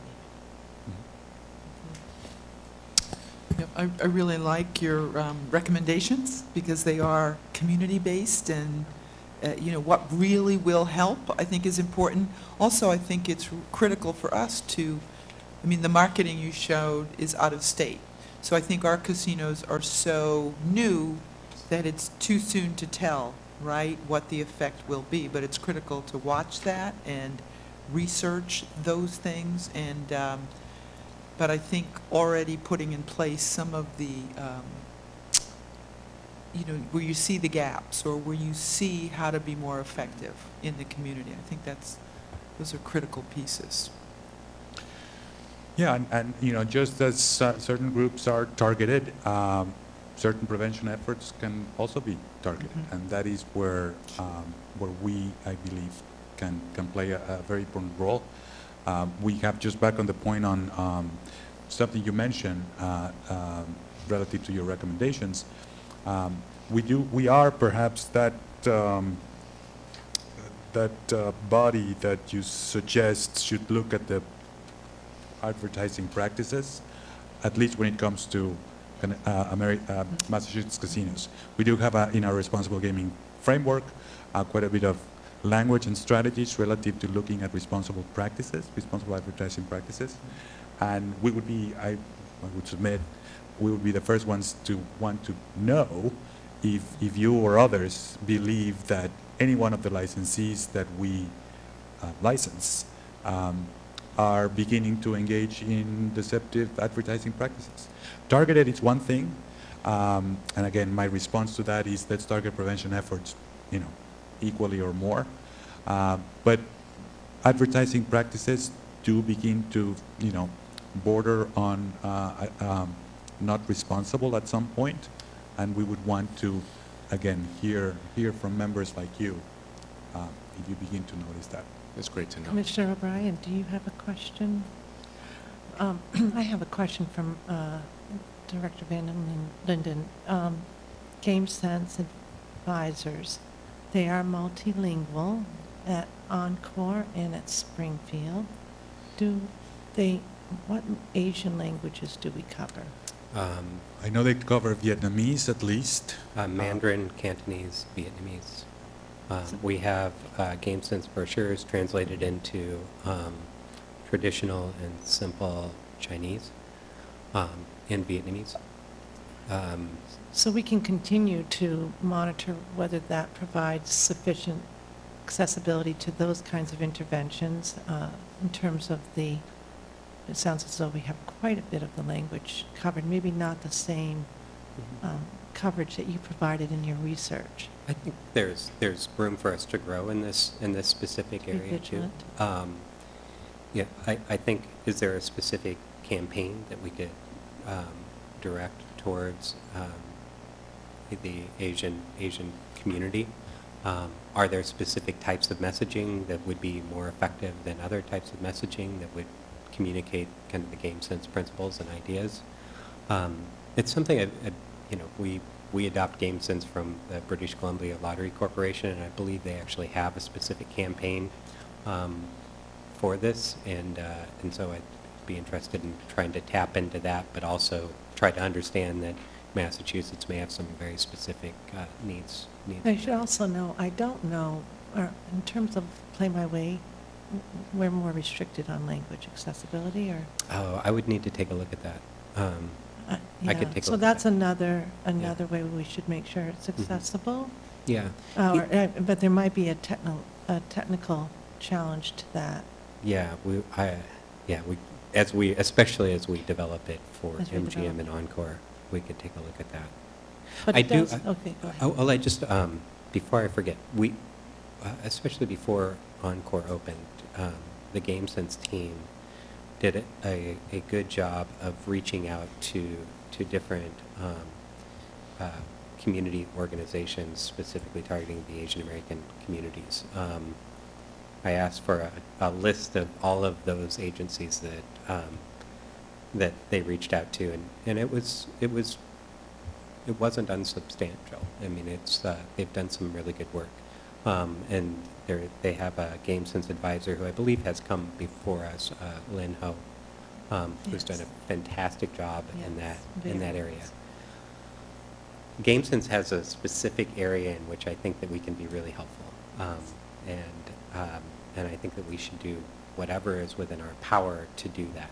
Our responsible gaming framework has a specific, I think can be specifically helpful in, demystifying gambling, addressing specific superstitions, encouraging people to take a break, looking at other activities besides gambling that as forms of recreation. There needs to be other forms of recreation available, but there are very specific GameSense principles that I think are incredibly relevant. Our framework is relevant, but how do we tailor it? How do we make it specific? And I think that there's that's a good opportunity for a partnership with So we'll with DC. conclude today, but I'm looking at your revised title, talking about casino gambling and community voices from Boston Chinatown. I think that probably we all share this. This is the beginning of a conversation, and this is just a very well done piece of work that will keep us vigilant and really begin to listen to the community voices and also make sure that we continue this conversation. We're lucky to have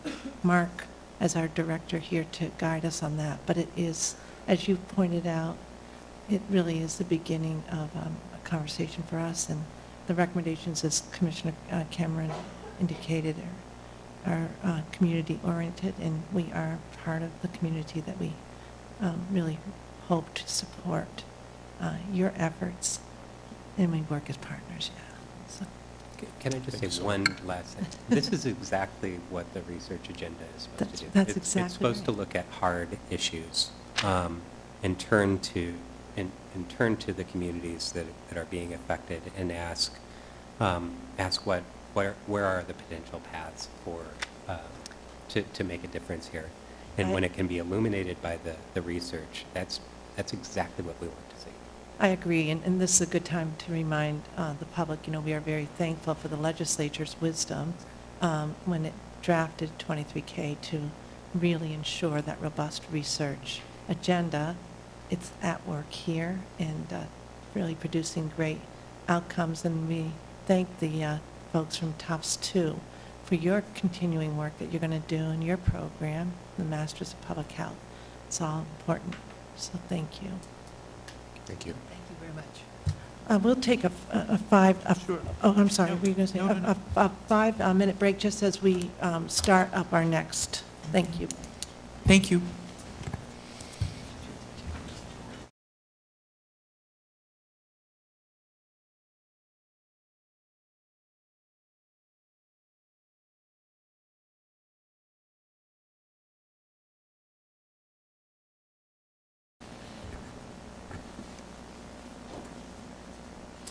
We're reconvening again, public meeting number 280, and we are now turning to item number 6, commission matters, the Regency follow-up, and our executive director will begin the conversation for us on Regency. So thank you, Ed.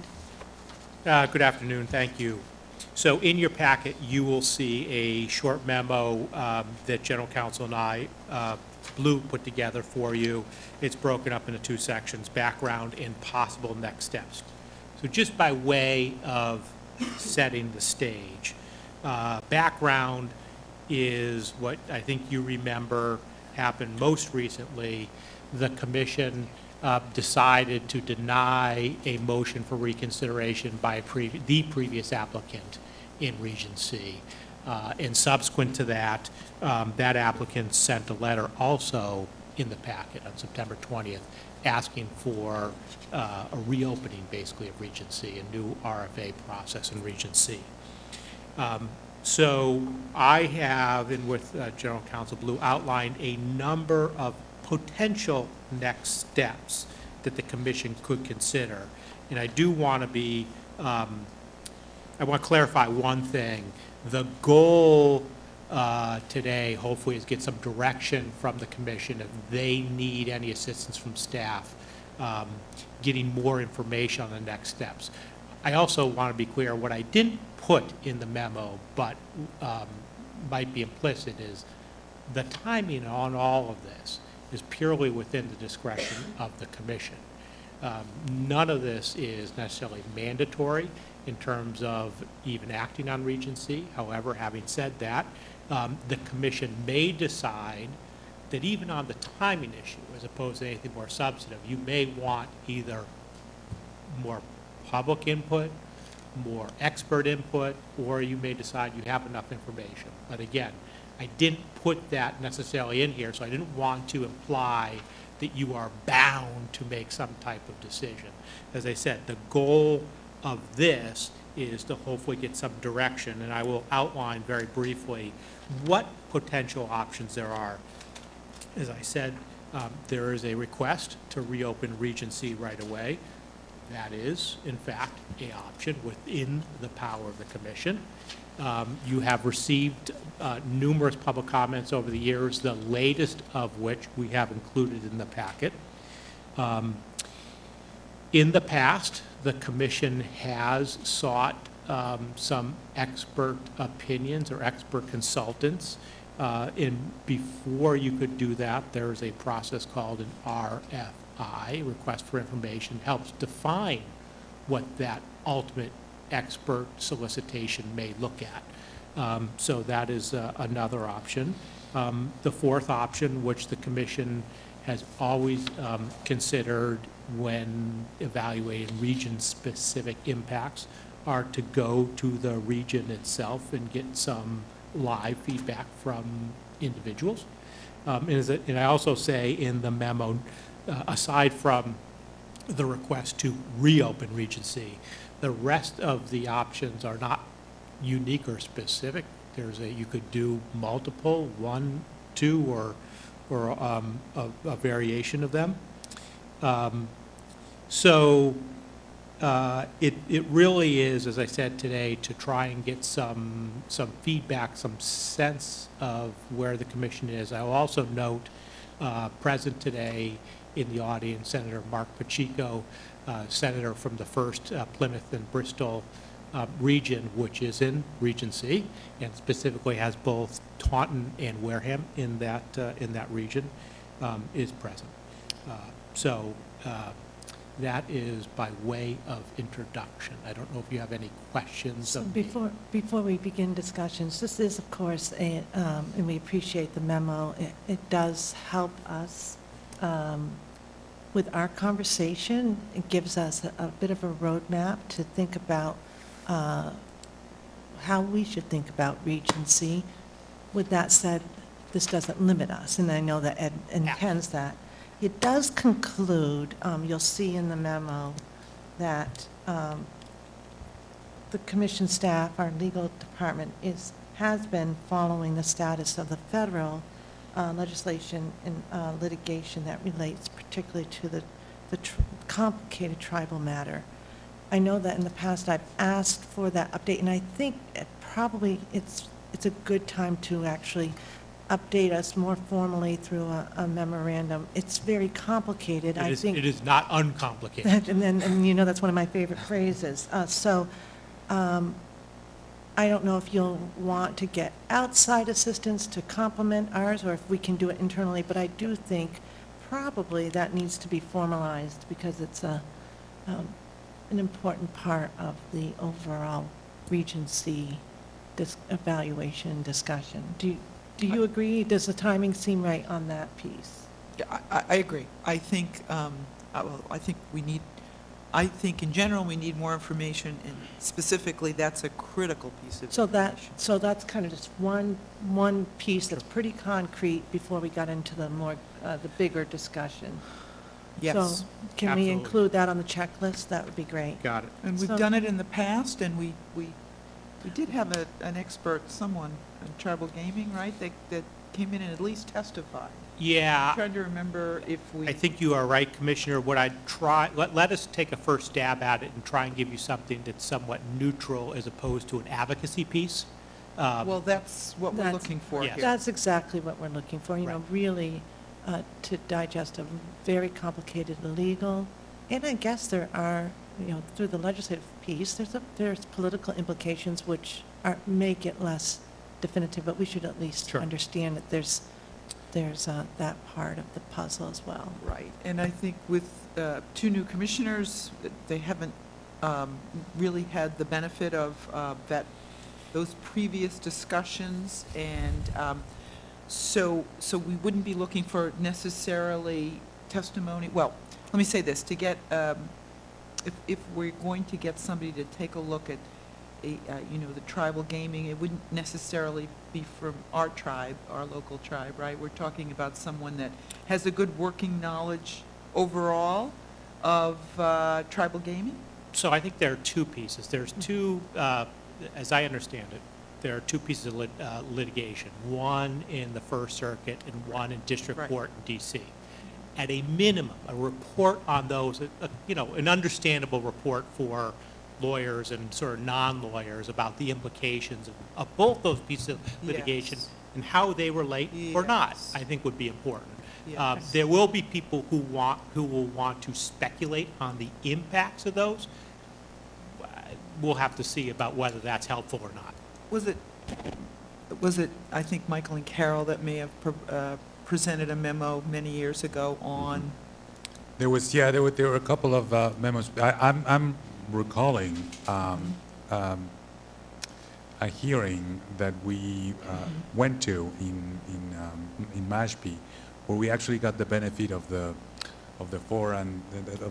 competing views on the predictions and assessment, the assessment and prediction of the legal matter at the time of the tribe. I don't know that we will have necessarily the benefit of those two sides, for lack of a better word, this time. I think what I hear you all suggesting is we need just an update on where things currently stand. Yes, Different exactly. from before. yes. Exactly, just the update, and mainly around the legal, Right. the legalities that. Just the current status, where those two both on paths are. legislative and the legal front. Well, I would add one to these, and maybe there's a bit of a theme emerging here that is around the notion of gathering more information. And there's quite a bit of reports that, you know, were done, and a couple of those have been updated that are available to us. Some include our own, but some around us. I think we would benefit from a summary of those reports, what they have, the key findings or the key aspects and the variables, and how they have been updated. You're talking about as- market analysis? Yes. Yeah. I'm sorry, I missed that. Market analysis you're talking about, Yeah, you're referring to. but I'm referring to existing reports. Yeah. And some that have been updated Mhm. recently. Yeah, I'm just concerned that with our history of reviewing so many different market analysis from applicants, they are useful, but they are written for a particular client. And I just think for us to understand this market as it exists today, Region C, I think it would be important to conduct our own analysis in order to, that's not looking at one project or another, but the entire region, how it's changed over the years, to include what's happened around us. So what does that mean for Region C now?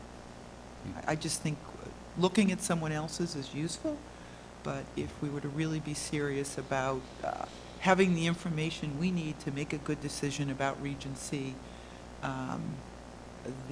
the update on the tribal status as well as what is happening in the region now are two important pieces of information. Commissioner Stebbins, I'm sorry, Commissioner Zuniga, I just want to make sure that we hear from him. Yeah, no, I agree with the point that Commissioner Cameron just made. And I know you've talked about this in terms of, one, not only the market can bear, but beyond that, and I think Director Bedrosian talks about it, is looking at what the other, not only what the market can bear, but also what the potential, for our benefit, understanding what the potential impacts are to existing revenue streams as well as the existing jobs. But I agree with Commissioner Cameron's point. There are good reports that have been produced. It's not to disparage or cast any doubt on the providers of those reports, but to Commissioner Cameron's point, they've been conducted and issued primarily on behalf of a specific client. So having a neutral party maybe assess and look at those and maybe go one step beyond that and assess what Director Bedrosian has put down as item C, I think would be item C or three? Uh, Three? C under 3. 3C. So, 3C. so, under 3, one of the options includes, rather than immediately going out and doing an RFP for a market study, would include doing something called, the request for information. And that would be where we could learn what should we be doing? Is this the right time to be taking a step to get that market analysis done? Are there factors we should wait to go into play? What questions should we be asking? That is a tool that could be used. And then I think what Ed did is he did list under A, B, C, D, kinds of things that would be possibly raised in the RFI. I don't know how folks feel about an RFI or if they're familiar with that. And of course, we haven't skipped 1 and 2, but 3 does present an opportunity if we're looking for information. And I only started right with the last paragraph because it had already been requested, so it's been out there for a couple of months now. What do you think about the idea of request for information to learn about what we should do rather than immediately doing an RFP, perhaps for a costly study that they could come back and say, given all Commonwealth influences, this might be early, or come back and say, yeah, let's go for it. I mean, I just wonder if that's a tool we should consider. Well, between the two, I'd be more in favor of an RFI. But let me mention perhaps what is going has not been said, but I think we should. That is, all the original market studies, including the applicant's own market studies, and predicted levels of revenue that we have not yet seen in the current current licenses. Now, a couple of important caveats. The normalized year of operations on those market studies for the category 1s was year 3.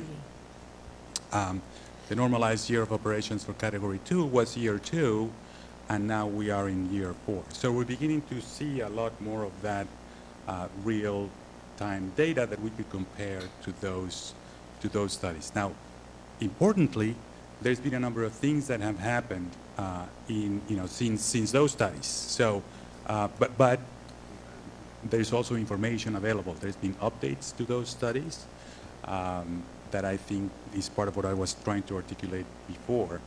And there's been responses around us. Could you just clarify which studies you're saying that are? So let me just make a running list. Spectrum did 2 studies for the Massachusetts legislature in 2010 and updated in 2012. Does that sound about right? That generated really the notion of 3 destination resorts, 3 regions. Ultimately, the legislature drew the regions different from the first study, and the second study was a bit of an update because of that redraw.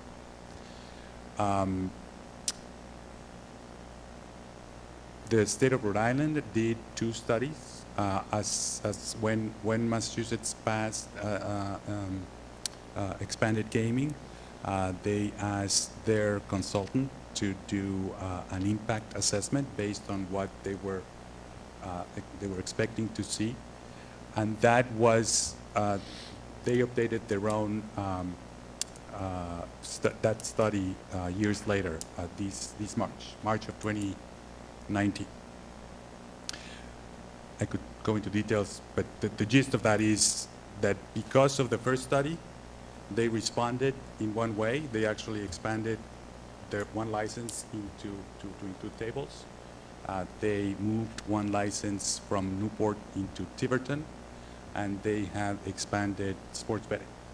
So the second study then updates and looks back and says, because of all those changes, you are now in a position to not be as impacted as we had predicted years before. Every applicant made their own studies when we opened their, the solicitation of all the regions. Every applicant, not just every ultimately licensee. And those have not been updated. Those, well, with the Brockton one has been updated, Right. because which we had the benefit of at least including in the packet. We did not talk about it with Mr. Bloom and his team in the request for reconsideration. Another small parenthesis. A few of those applicants who ultimately lost the license predicted larger revenues than the people who won. What we did, what our consultants did, was create a framework of those revenues, a market assessment that was going to allow us to test the reasonability of the applicants' projections. And there's been, a couple of studies done in New York. They are currently conducting their own assessment, market assessment, because they have different dynamics over there, but not dissimilar to us. They had 3 licenses awarded at around the same time that we awarded Region B, and are looking to whether they should expand or wait for regions, for licenses closer to Manhattan. They are currently going through a market assessment solicitation. It is a little bit of that I wanted just to. That's a very rough summary. The findings within those might be benefit to kind of like bring for further discussion. But let me go back to the point I think I made it. That's really that I wanted to conclude this with, and that is that everybody overestimated those projections. By the way, when we awarded the licenses, that was, revenues was only one aspect. I will remind everybody, the public, that, the jobs, the host community payments, et cetera, that has been Yes, for that has been instance, the happened. capital investments. The capital that you- investment was yes.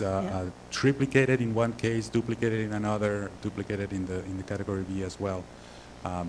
So I'm just, when I'm talking about this, it's exclusively revenues. But they're an important piece of the business model. And I currently feel no sense of urgency in terms of, and this is where the timing conversation really comes. If we have not seen, the levels that the applicants themselves predicted, because they did predict certain revenues from year one, and they're not currently seeing those revenues. I would rather, frankly, see how it goes, do more analysis of their own, understand better how they're competing in the market. It's early, in my opinion. I think fundamentally, the theme that I glean is that everybody may have overestimated how easy it was going to get a new player. There's players that stick around to their to the places that they like, and there's a key piece of evidence that actually we can see on the other side. When Plainridge predicted, they did their own projections, they predicted themselves that the revenues were going to decrease more than what they actually have decreased when the new casinos in Massachusetts came into line. But they were talking about Region C as well, so that would make sense why it didn't decrease as much. Precisely. Right, but I mean, it's so that is still out there, right? That one license is still, so I guess we're just trying to decide. I hear what you're saying about let's wait, but I just have a concern that is that being fair to Region C? And I think... Commissioner Cameron, I think this is going to be the continue, and I'm not, we need to continue this conversation in depth. But Senator Pacheco would love to give remarks and has a timetable. Can you finish your thought? And then we'll note it and have him return, because I think you're saying exactly, that's a good segue. He's here on Sure. behalf of Regency. I can, Cede. would we like the senator to speak now, and then I'll continue after? That's what, yeah, because what you just said is, it's fair to Regency, and that might be exactly a good segue for him to make his comments, and then we'll continue. And can you? Yes, You've that's got your fine. notes? Yes, I I hate know to interrupt. exactly what I want to say. Okay, I figured you would. Sure. Thank you again. My apologies to my fellow commissioner, but also we wanted to give you that opportunity. No problem. No worries.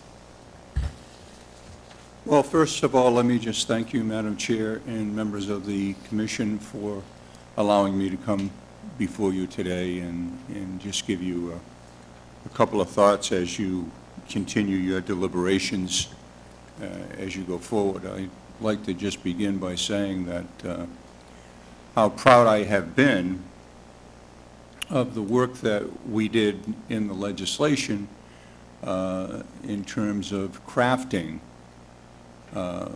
comprehensive gaming legislation for Massachusetts. A big piece of that was the establishment of the Gaming Commission.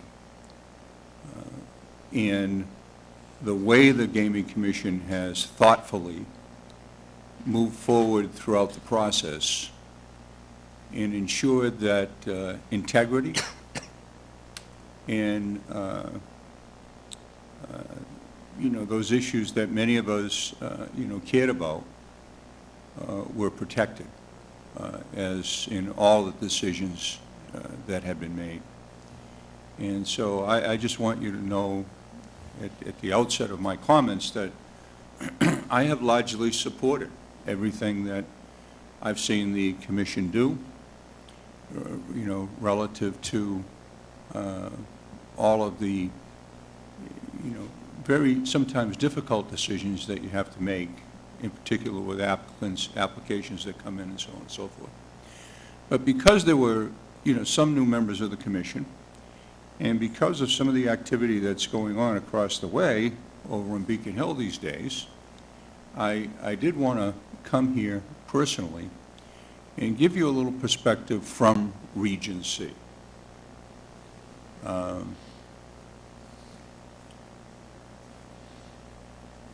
As I stated, the legislature thought very hard about what we should be doing. When we looked at this back in 2010, 2011, by the way, the unemployment rate in Massachusetts back then was around 7.4%, 7.5%, something like that. Today it's 2.9. I think the market's much better today as opposed to where it was, back then.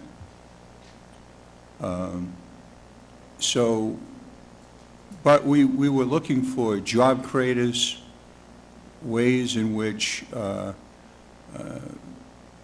people in Massachusetts, if they were going to participate in gaming, that they could do so here, so we could capture some of the revenues that were going to be spent anyway. And yes, we'd have a percentage of problems with gambling issues in terms of compulsive gambling.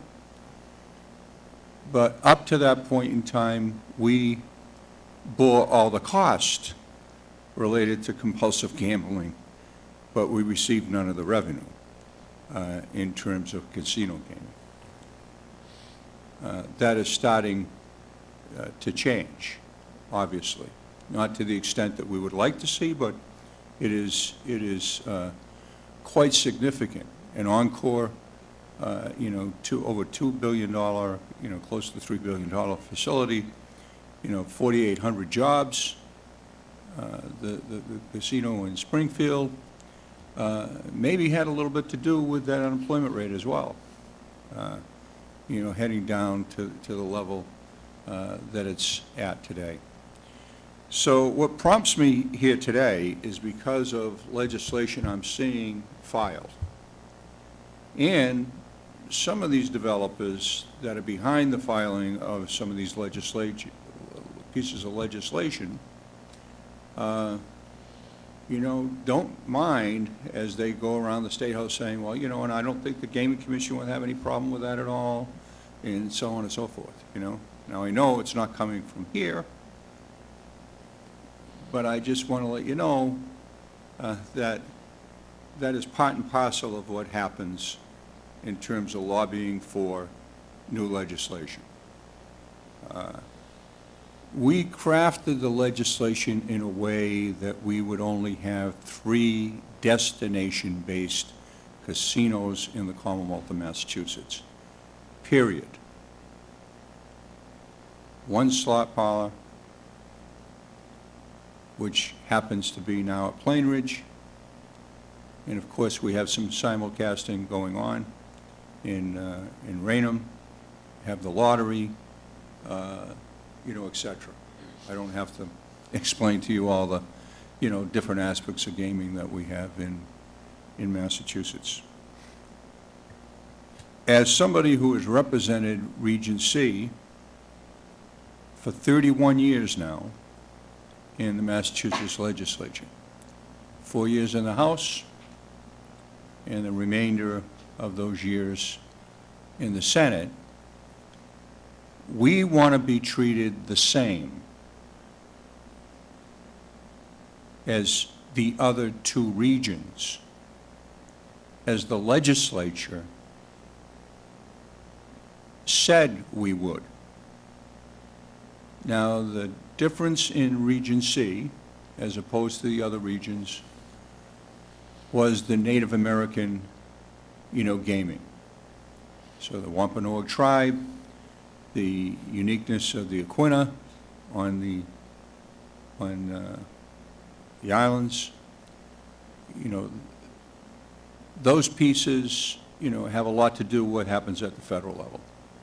And so I think it's absolutely quite appropriate that the Gaming Commission get updated, you know, legal analysis relative to what's happening at the federal level. I made a call before I came over to try to figure out what was happening at the federal level, and my sources tell me that we probably won't know too much until the end of the year. And while we may know something definitively by the end of the year, you know, when January 20th turns around of 2020, it is no longer definitive if there's a change in the White House. Because the Department of Interior opinions that at this point in time are coming from the top down, and I mean way up the top down, not the other way around, may change significantly between now and then. So I'm here to ask the Commission to continue with your thoughtful deliberation about everything that is going on, and to not make a decision, even though it may be in our best interest because it's within your jurisdiction, under existing law, to go out for a commercial, you know, casino if the Commission chooses to. And if I know that there's absolutely no way that a Native American casino can come to be in Region C, I'd be one of the first people here to urge you to do so. But if that uncertainty still looms out there at any level, it will have a significant effect on those that even bid.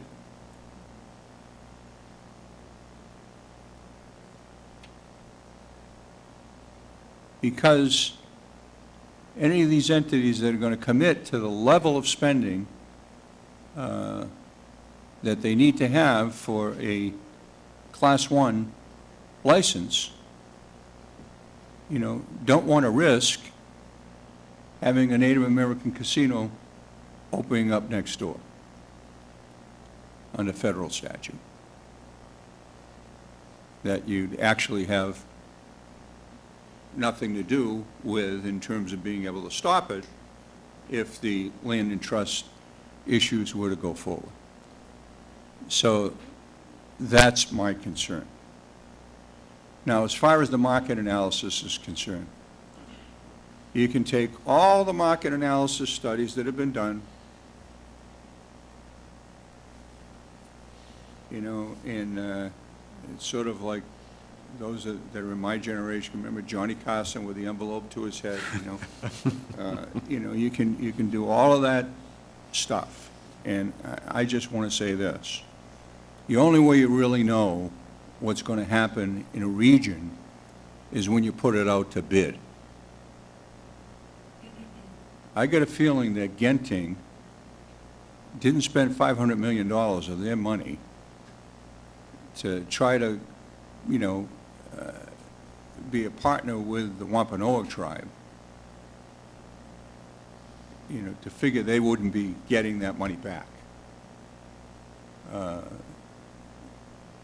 You know, what we would be doing in Region C when there is a casino in Region C, and I hope very much that there will be a casino in Region C, is we will be taking some of our money back from Rhode Island, coming back into Massachusetts. We'll be taking some of our money back from Connecticut and bringing it back to Massachusetts, and we'll have an excellent location wherever that is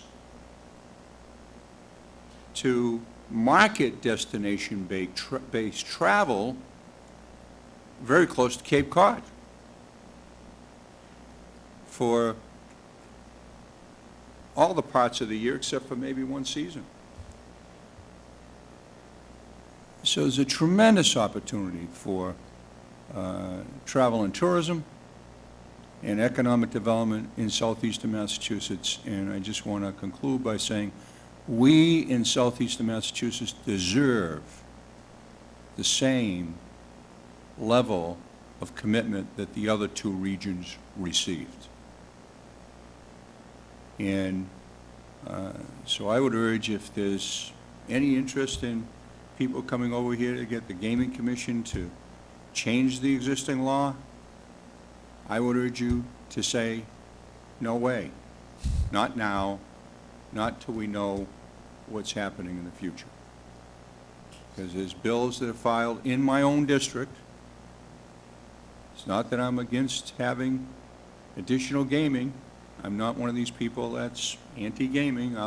You know, we can have more gaming, but let us implement the vision that we passed first. Let's get that done, up and running, and then assess what's happening. The legislature may be coming back later on this year with, or the beginning of next year, with sports betting. That's a whole other issue that you're talking about. It doesn't necessarily impact the casinos, you know, directly, but it's an indirect, you know, impact. So that's what I'm here for. I was just very frustrated with the amount of new legislation that's filed, generated by people who have a very, very clear self-interest in seeing their own proposals adopted, with their own market analysis. And Commissioner, I agree with you, that usually is tainted towards what the developer that's proposing the development wants to see, because they certainly wouldn't be coming forward to the legislature or anyone else if it didn't agree with what they wanted. Again, the only way you're going to know what the market is in Region C at the end of the day is when you put something out to bid, and to find out who's going to bid on it. And if they're not going to make as much money as they may have thought, but they're still making a profit, and we still have the jobs, and we still have the building, and we have the economic development, so be it. That's competition. We shouldn't be, trying to predetermine what that competition will bring. And I just know one thing. I represent Taunton, I represent Wareham, represent all the communities in between down the 495 belt. I have thousands and thousands of my constituents every day that just head in a slightly different direction. And they're in Rhode Island casinos, in Connecticut casinos, going to see the shows, going to there for entertainment purposes, not just gaming. Thousands and thousands of people every day. We want to bring those people back to Massachusetts. So thank you very much. Thank you, Senator. Thank you, Senator. Thank you, Senator. If I might just say, Senator, we are very respectful of the role of the legislature, and that is not our role, and we do not ever, I've been doing, 7.5 years, we have never once presumed to say this project's better than the other. We really do respect the role of the legislature, and anyone that comes to us, and they do, with a project, we listen and say, thank you for letting us know, but certainly that's the responsibility of the legislature to make decisions on any kind of a change in the law or whatnot. So I think we're just trying to figure out as a commission what we want to do when we're asked about Region C, what is the best course of action right now at the time, so we don't presume anything. So thank you for coming, though. It's important information.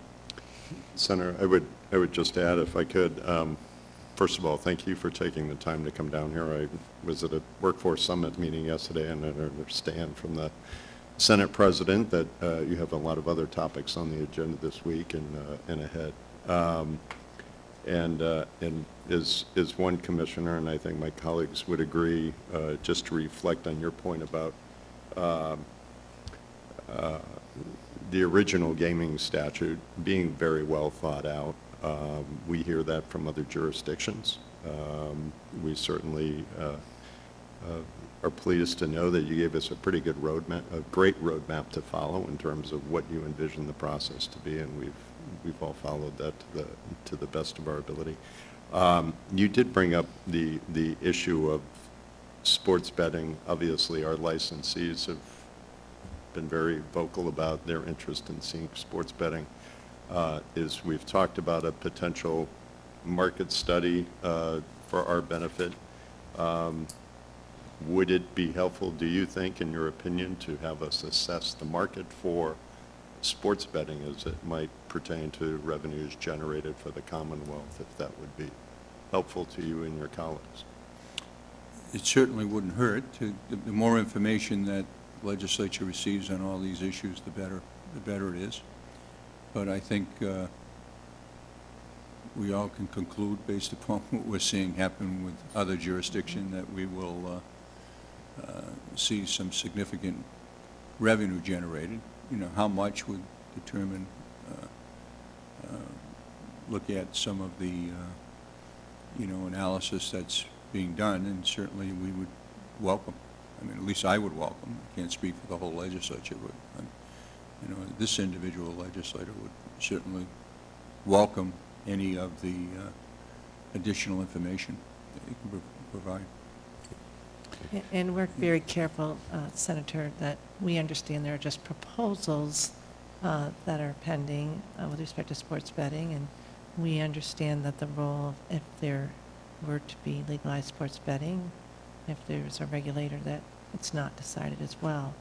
But should we move forward on some kind of analysis where the implications of sports betting for the future would be helpful, then we would be glad to do again, to echo Commissioner Cameron, we never make any presumptions.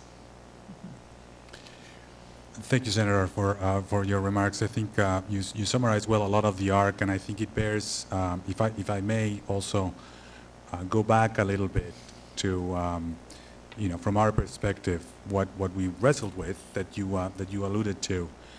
I also think the legislature was really well thought through and crafted, and I think a lot of it we have been fortunate enough to see in real time. When it came to Region C, it did provide this at least temporary advantage for the tribe in terms of timing, which is how we found ourselves, of course, bidding the way we did. It was in many ways prescribed. We had to go with Category 2 first, and then the other regions. I remember at the time, and you have testified before us as well, in hearings that we conducted in the region, that, as you allude, the specter of the tribe was a big factor in the response or seemingly lack of interest that we received in that region at the time. In that case, it was only the Brockton proposal. And even at that time, when we did have, that market study, and the one that they proposed and the one from our own consultants, there was quite a bit of judgment call, if you will, because the dynamics of the market, are hard to predict. Who knows how much is one place going to take away from another, and that changes the dynamic quite a bit. The point of me just saying this is that, just looking back, it's easier to do the first decision that was sort of in terms of timing. It's, needless to say, a lot harder to make the fourth decision, and that is where we find ourselves with this region for all reasons that were not necessarily the fault of anybody here. I will also add my my comments relative to, we don't endorse any kind of bills that make their way. It's not surprising that people might want to say that implicitly that we have or not. I see ourselves perhaps in a better position to provide the information that as we see it, even though a lot of it ultimately relies on the projections of some, and they're going to come with their own with their own background. So I think that like you, everybody here wants to see the best for not treat any other region differently. I think more than anything else, it's the particular dynamics to this region. Still the possibility of the Mashpee, as you correctly point out, perhaps with different updates that the last time we looked at this, but also because of the timing that we find ourselves now with the ability or not to decide on the timing on whether to approve a commercial license or bid a commercial license. I agree with you, by the way, that ultimately the best indicator is whether there is a bidder or not on any of this, ultimately. Mm-hmm. And we do seem to have one that wanted reconsideration recently, which we, as you know, we declined on. What I think we find ourselves in is trying to have these competing interests relative to those benefits for Region C and the inherent impact that would bring, not only because of a potential still with the tribe, but what may be of the existing licenses that we now have. Yeah, well, I thank you very much, and let me, I've got to run over because session's going to start at any moment now.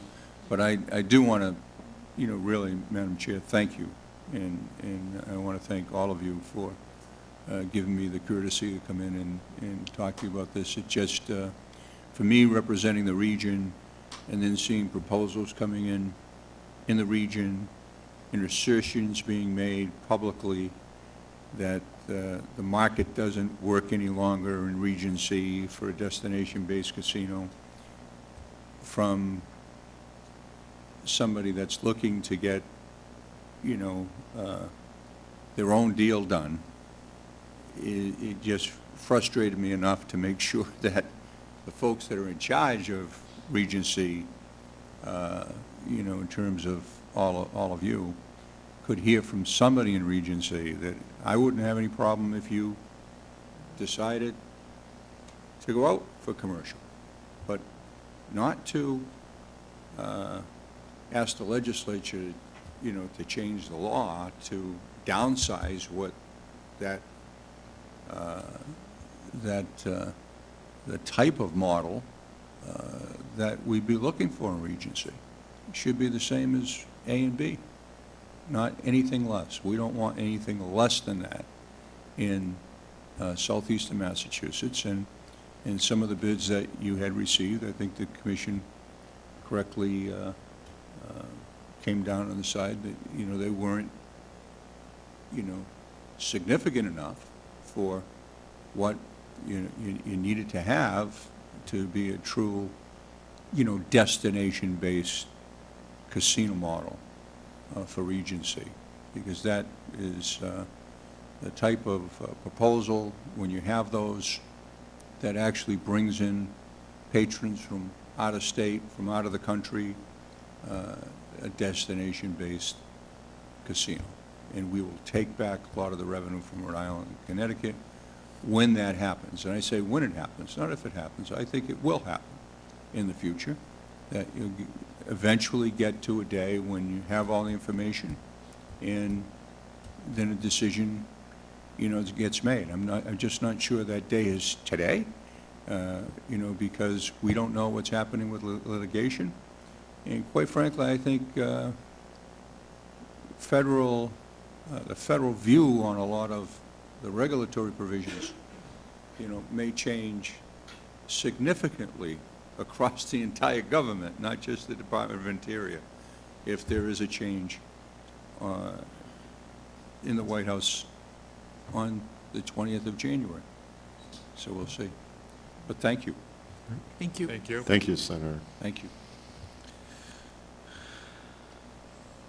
And now, Commissioner Cameron, Right. I am So- sorry for the No, interruption, it's but I fine. thought it might It's important be. to let the senator speak. Not a Thank problem. you very Not a problem. much. So, no, the point I was making was, you know, information is critical to us. I would not be comfortable moving forward saying, let's open Regency because we have a request to do so without more information.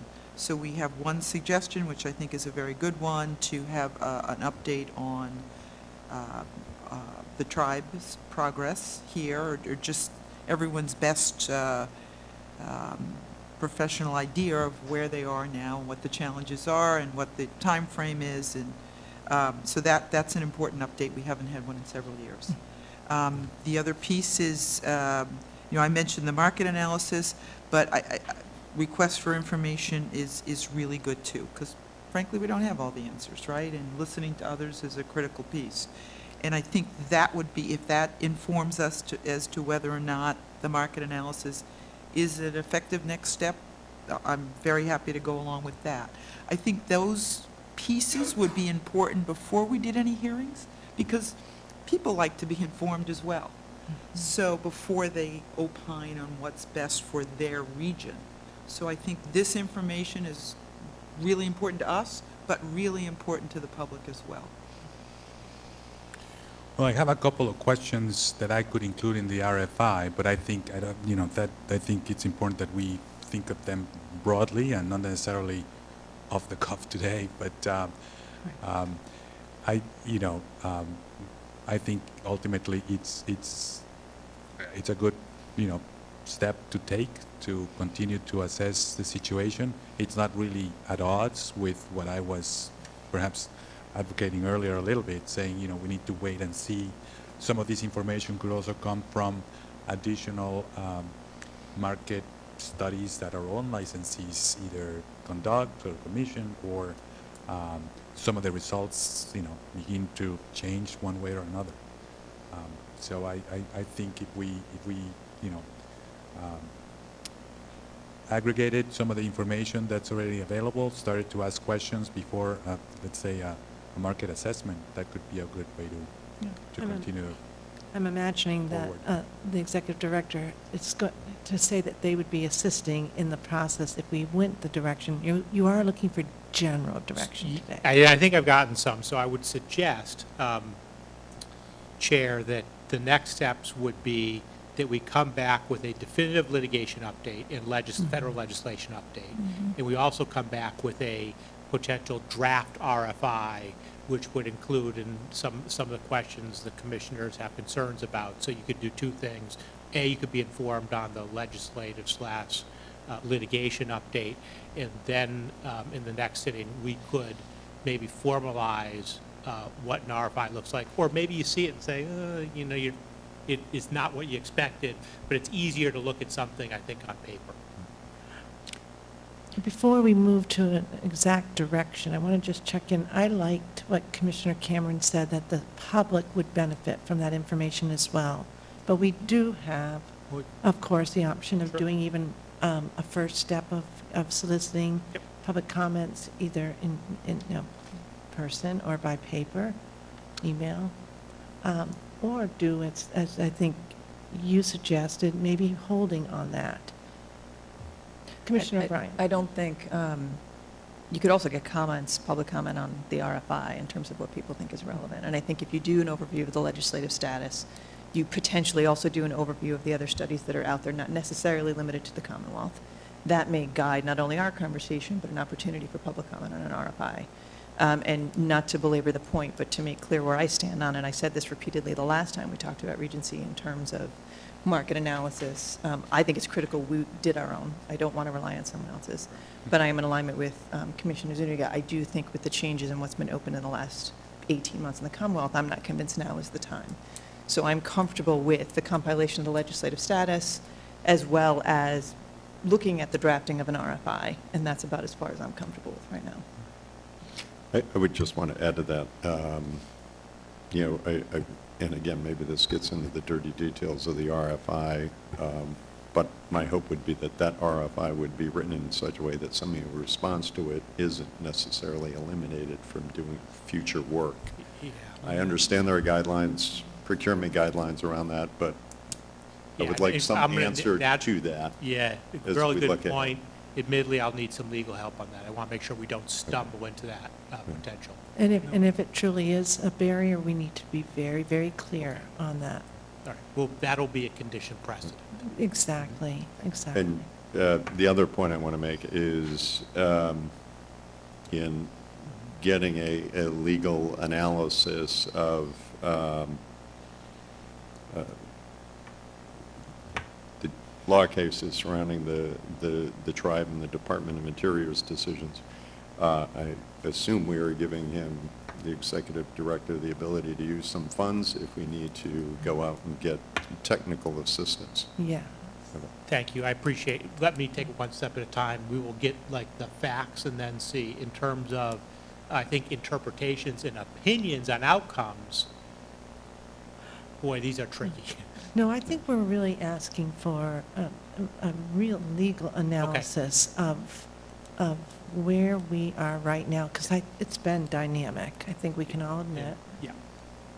But because of the complexities of the legal analysis, you in the legal department may say, Right. we think we've got it, but we want to do Yeah, the tribal- a double check. And there's no problem with saying, let's get Yeah. another Sure. set of eyes. I think that you don't need affirmative authorization No, from us on that. I could do that. Thank you, though, for that. It's guidance. That's helpful. Thank you. And again, I think because there's been federal legislation, just to include that update, that We would be will. separate and apart from the two court proceedings. So, and do we have a consensus that at this time, no public hearings, and we'll just right now ask for the federal update on the tribal issue and a draft RFI, which we understand it will be a draft. I wouldn't be surprised if we've got to do quite a bit of work on it, because it is a different approach.